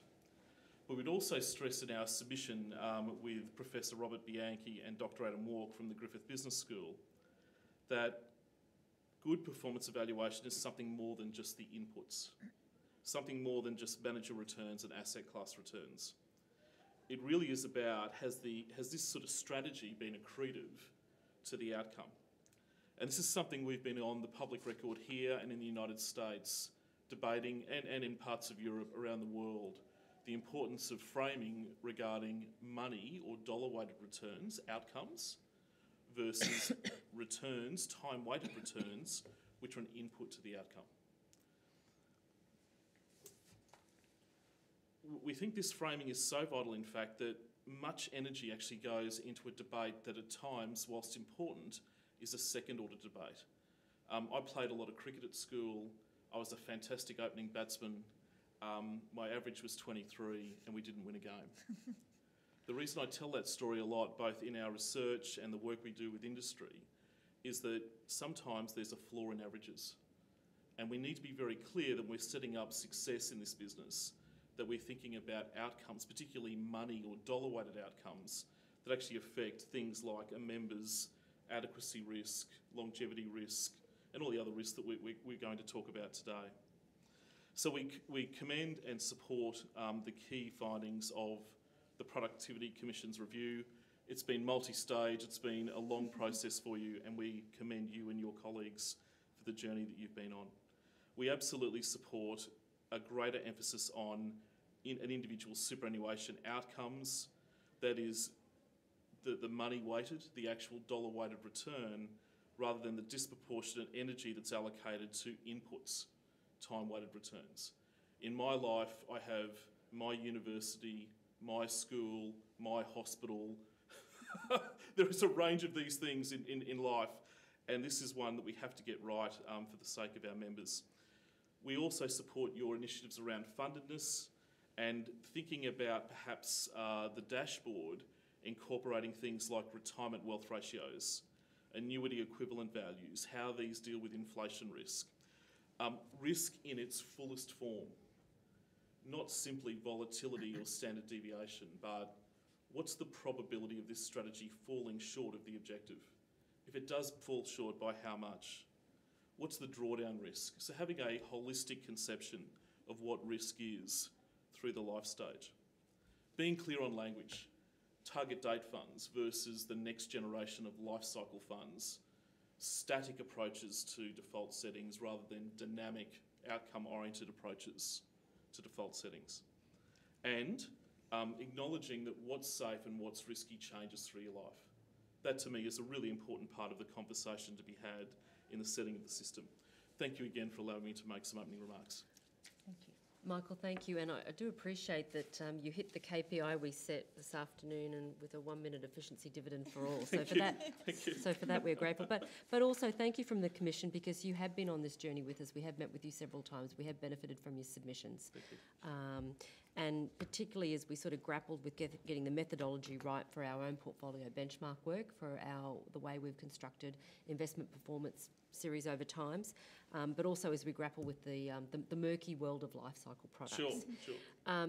So probably three things that would be helpful for us to run through with you this afternoon. Firstly, our best in show criteria. What should the expert panel take into account? I don't know if you've had a chance to look at that part of our report where we set out a page which is kind of like high level principles of what areas would we want the best in show expert panel to go to. I think this is an industry, as you know, that's sort of gone from troubled teenager to young adult. And we're now sort of, 20, 25 years into this journey. And I think what's important in terms of setting up success now is bringing together something that really was a shoebox of cash. Collection, we have a world-class accumulation system. Now we're demanding a maturity from this system that it actually morphs into a world-class retirement income system. And I think to me that's the nub of the idea, that things that need to be on, I think, for consideration are how do we best set up a set of criteria that are meaningful to folks, that are aligned to the objectives of superannuation. Our research has shown that there is a real risk in doing anything in a deterministic way in this business. I know at the moment some of the excitement is about target date funds and the sort of static glide path and the way you draw the line and the line of descent. As you saw in the US, and I was in the US giving testimony to the SEC and Department of Labor hearings on this very matter. Part of the challenge with that sort of design principle, it's sort of when you think about landing a plane safely, you line it up with a runway at an angle of 3 degrees. But the pilot knows there's wind shears and atmospheric conditions that require you to make those adjustments. And we put a lot of faith and trust in the pilots and their training and the instrumentation to do that. We don't just simply blindly land the plane at an angle of 3 degrees. And to me, this is the next generation of life cycle. The idea of life cycle is robust. There are Nobel Prize winners who absolutely support this idea. And going back to this idea of what's safe and what's risky changes through your life, I think we've got to be very careful about enshrining deterministic approaches. So that would be the first thing. Once you buy that as an approach, everything is, dare I say, it's solvable from there. Things like probability of falling short of the target. Evaluating success criteria that have a meaningfulness to households, to mums and dads. Now, isn't it amazing? My mother's a hairdresser, my stepfather was a Woolies manager. When I talk to them about standard deviations and glide path, their eyes just glaze over. But when you talk to them about replacing income levels or weekly spend, and we have mathematical terms for those, engagement is a lot easier. So I suppose, sorry, that's a very long answer. Nudging, if you will, not just the behavioural finance, using behavioural finance to nudge the criteria to a more outcome-oriented frame of success. Yeah. So I guess there's two decisions we're looking for folk to make. Firstly, the best in show expert panel deciding who are the best in show funds with good default products. And we've identified, we haven't been prescriptive or deterministic there. That is, we want to make sure that we've got the thematic buckets right, and we might provide a bit more guidance under that. So it's things like long-term investment track record, governance, and governance would get into, you know, do you have the right board, trustee board, and the right investment committee with the right skills matrices, investment strategy, product innovation in accumulation, transition and retirement, knowing the member base, the cohort, what data do you have on them that informs that product innovation, and then how you go about member engagement, and have you got value for money insurance. So there are sort of bucket headings. Are there any other bucket headings we should have for the expert panel on the best in show? Perhaps you've danced around this, but actually it sort of goes back to my remarks about the system becoming more mature, actually bringing together the asset problem with the liability problem and bringing those two domains together. So that would be under your two things, then your investment strategy and then also your product innovation. Sure, okay. Sure. And then the beauty of that, of course, is that engagement becomes a lot simpler. Perhaps the thing I would challenge about some of the conversation you've had over the last 3 days is that these things are solvable. Now, they're mathematically complex. You need to have the stochastics and, dare I say it, a few propeller heads who like this sort of stuff, but we can bring them out of dark rooms and occasionally to help we've got ours in well-lit rooms. Well, the Productivity Commission, of course, is a dynamic, leading organisation. I understand that. At university, no. My substantive point is this, is that we can actually have a debate now where beliefs, if you will, or strong opinions can be tested in a cogent framework. The technology now exists that if the expert panel is guided and the debate is had on what those priorities are, us, others, we've shared these citations with you, there's now technology where you can actually put that through, if you will, a sausage machine, all the strategies through a sausage machine, and come up with these sorts of criteria. But they're not deterministic. Unfortunately, they're not straight lines and 81.27%. They are more about putting the balance of probabilities in favour of the member. Yep, and I guess that's what Best in Show is really about. At the end of the day, it'll be judgment by the expert panel, but at least it's transparent judgment, and it's subject to scrutiny and revisited every 4 years. That's one part of the decision making that matters. The other one is about the member themselves with a modicum of interest and potentially engagement. The role of the dashboard, we did have some commentary around that in terms of it seems to have been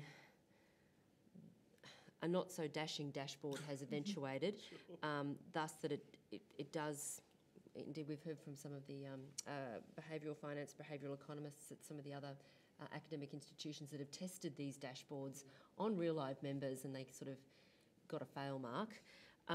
So we've, again, not been deterministic, but say that the regulator now needs to be proactive, consult with technical experts and do behavioural economics informed consumer testing on a one-page dashboard that means that a member could make sort of a meaningful choice. So your hairdresser or your you know, the Woolies manager of the Yeah. world could actually look at a dashboard and understand something on it and sort of think, well, I like what this fund's doing a bit more than this one. I have the great pleasure of having a link with Defined Contribution Institutional Investors Association in the US. I'm on their research centre board, and I'm happy to share with you and maybe make some contacts, but their kind of work is showing, similar to what you've been hearing in the last few days, simpler is better. Things like a stack of coins and where you are against a stack of coins is immediately engaging. Studies in the US that show that during the global financial crisis, if we presented an asset-framed outcome where the asset portfolio fell, the people receiving went, oh, my balance has fallen, and they switched to cash at the wrong time, versus the trial group that had an income projection, very simply done, and saw that when their future income was falling, they actually had a nudge to put more in. So I actually think there are some really nice things that are happening around the world that don't require huge complexity, but are extremely powerful with the nudge. So maybe I'm an economist on a Friday afternoon being slightly more optimistic, but I am. I'm slightly more optimistic on how, and there's great work that industry folks are doing that can share with you, that wearing some other hats that I get to see, which, you know, use wonderful things like little speedometers and things like that, that are incredibly engaging and cut through all of that sort of complexity into things that people could sort of have an engagement with and immediately sort of cause to act. Yep. Well, we are anything but public policy optimists at the Commission, otherwise we wouldn't be doing the day job. Indeed, we wouldn't have had the draft recommendations we did. But I guess, again, we're not going to be too prescriptive and deterministic. It's just saying that the regulator should do this, consulting with the right people. And so as a process for our recommendation, that sounds about right from our perspective. And the wonderful thing about what you're proposing is that the behavioural finance leads naturally to a liability-based conversation. It leads naturally to an outcome. So this isn't something kind of over there. You are actually, perhaps for the first time, aligning why are we doing this superannuation thing in this country? How are we marshalling this? And we're leading to an outcome. That kind of sounds like a good work, if I could put it that way. Yep. And look, we can leverage a little bit earlier on some of the early inquiry participant feedback we had, given that you do work with QSuper and we've heard from the CIO of QSuper. But in terms of what you see across the industry, will most funds that are in the sort of MySuper default space have the data and the internal capability to be able to come up with a life cycle product that's going to be a smart life cycle product that will be in members' best interests versus some of the simpler life cycle products that we've seen, we've done stochastic modelling about, that don't look like they're in the best interests of members? And we are obviously on the public record finding similar results. I'd say this. The wonderful thing about this conversation is not actually about smart life cycle or smart balanced or smart target date funds. It's actually maybe for the first time moving to the responsible adult, if I could overwork that metaphor a little bit, where outcomes are central to success, where the acknowledgement, and you have seen ours and the work of others on sequencing risk and path dependency, where those sorts of issues really are material to members. And so I suppose for me, things like flags around balance, so where you are in your life stage, and thinking about sequencing risk becoming more important when the largest amount of money's at risk. And actually when you move into the retirement phase, the importance of sequencing risk actually declines because money-weighted returns are no longer as important as they were when the money's at its zenith. So I think you might be pleasantly surprised to know that even that as a first step, and our research, the research of others, some of the folks who've been, you've had testimony from Milevsky, a whole range of authors around the world would support that. The fact that you've actually added something as simple as a money-weighted outcome improves outcomes dramatically. It's almost like the first step. Then I think, as others have said over the last 3 days, gender, we've written on that. I think gender in a way now is so important that it's joining a larger issue around the underemployment of Australians, the casualisation of the labour market, all of those worrying statistics that say how few people under the age of 25 are in full-time employment. So I could see, there has to be a system now that can handle different cash flow profiles at different parts of the life stage, that's clear on the North Star, if you will, to use that metaphor, is clear on the objective. So we can talk about a best in show and an expert panel making then a judgment call about who is best in show in an aspirational sense about getting product design right for the member. We're also dealing with the reality that if based on our analysis and evidence, there is a whole bunch of life cycle products that are inappropriate for members at play today. How do we deal with those? Because we've got member harm occurring now, and while aspirations through a best in show led innovation leadership sounds pretty good to us as well, that takes time for that to trickle through, and there's a large number of members, 30% of MySuper products are life cycle products. And I don't want to compound the problem for you, but if we were having this meeting in Washington this afternoon, you know the vast majority of defaults in the US now are life cycle funds, and they have the qualified default investment alternative safe harbour for fiduciary. So certainly I would answer the question this way. I think in a way we're getting excited about a debate on life cycle. I have lived through investment markets where if the volatility and your near retirement is very high, you would like obviously less growth-based, particularly if you need to draw on it in a short period of time. Life cycle actually comes up okay, but that's the point in time risk that you mentioned. Versus that, a 70-30 or an 80-20 or 100, whatever it might be, that's again another version of a straight line. So I actually I'd probably frame your question, if you don't mind, Commissioner, which is always a risk in reframing the Commissioner's question, slightly differently. And again, have a set of evaluative criteria through which an evidence base can be presented.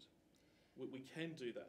Well, we can do that for best in show. What I'm struggling with is if we make a call that there's a large number of life cycle products at the moment that are inappropriate, and given the basis of the stochastic analysis that was presented in our report, that seems to be the case. We can't allow that to continue in a default segment. Sure, but can you allow a 70-30 to continue if you don't think that's... I suppose my question here is... So maybe the easiest way then is an envelope solution, and that is if we have a tail of underperforming funds where over a period of time their net investment returns have been systemically lower, we lop off that tail through an elevated MySuper authorisation. Perhaps the good funds that are left are those that will quickly work out how to get themselves to better life cycle products. Can I give you some confidence? I've been in this game a little while, and everyone I meet in this industry is literal. If the Commission and the regulations are very clear on what success looks like, people are pretty literal. They will literally engineer to meet that hurdle. I think in a way I'm slightly more optimistic in that we are on this journey. We remember sort of the 70-30 funds. We saw the linking of the first time of target date funds and life cycle with life cycle theory, which is absolutely appropriate for what we're talking about this afternoon. The problem is, though, is that target date funds are just so elegant in terms of their simplicity, but they're actually dangerously complex. You're sort of drawing a line today where you think you know what will happen to the asset allocation in the next 25 years. That's a big call. So I suppose I would perhaps put it more constructively that life cycle, target date, dynamic life cycle, and innovations we haven't talked about yet really need to be considered through the lens of the life stage. I believe they need to be the default. I think this is now so important and so challenging that they need the best minds and the best thinking and the best innovation in the country focused on this. While we're in the world of default retirement products. You're right. I think we have sometimes in this industry the Swedish driver problem. Everyone wants to be above average or thinks they're above average. And I know as a professor, I have yet to have a graduate student come up to me and say, Professor Drew, I'm a below average student. Why did I get this mark on my everyone's above average? So I think the debate has actually moved on from that. I think there is the green shoots of a very important debate here and offshore about incorporating dynamism into the design of the default. That we've, you know, in my lifetime, 87 crash, Asian financial crisis, Russian default, 9/11 and all the tragedy that went with that, tech wreck, you know, we can go through the list. We seem to have things that happen in markets that should not happen every 3 or 4 years. So the more I'm in this game, the more I'm sort of less believing of normal probabilities and normal distributions. The reason I'm sharing this with you is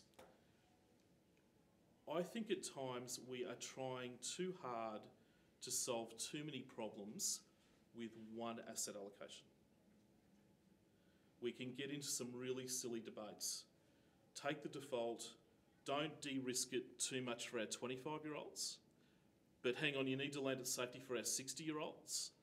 We want to be top quartile, bottom quartile fee. Like, we kind of set these things up, and the more layers and the more we add, the impossibility of achieving it is impossible. So I think to me there are some nubs of insight that life cycle bring to the debate. Cohort, gender that's been mentioned, account balance is really important. There are some people whose account balances are such that success can be managed today and they have, you know, pick a number, 15 times their final salary and they've replaced 80% of their pre-retirement, you know, who don't need to take any risk and just live off the earnings. But there's a very important rump that we need to, I think, as fiduciaries focus on, that, you know, are in this sort of zone of they're going to need some age pension, but we're going to have designs which aren't just investment-based defaults, but defaults on insurance, as you've mentioned, to take away some kinds of risk. Dare I say it, we don't talk about inflation anymore, but I remember as a kid there was this thing called inflation. I wonder if we need to start talking about that at some stage again. The public pension and the interplay between those levers. So I think of best practice default design as being holistic. It thinks about adequacy as distinct from longevity. It thinks about sequencing as distinct from ruin. And I think that's where this committee and the way you're framing this debate, and as others have said today, importantly, it's step one in a journey. Life cycle is an important first step. The cohort idea, there's a simple brilliance about that, but it's more complex than that. The individual features need to come to bear. So, Michael, are you involved or providing any submissions or feedback to Treasury in their consultation on the SIPA? We have, yes, we have. And what's your thinking there in terms of the direction that Treasury is taking that in? I know within our understanding, we're still looking at it, is that it's meant to be dynamic within, in terms of the buckets that are within the SIPA product and what members would have, what dial up or dial down in those buckets. The biggest issue we face is to retirement versus through retirement. So this is and I'm sorry, I know your job is very complex as it is now, but I think the Productivity Commission and colleagues at Treasury need to get as one voice on this sort of stuff, because you can set up a fantastic system that engineers to the retirement date. But as we all know, people are living longer, women are living much, much longer. You know, there's a through debate that has to be had as well. So if you're designing defaults, you actually can, the sequencing risk goes up because you've got this hard date that you're trying to manage to. Where if you had the opportunity to have clarity around the through debate, you make some very, very different decisions. So I suppose that's the first one. The second one, which Brad and others have alluded to, is we are still a bit silver bullet in our thinking on SIPAs as they stand today.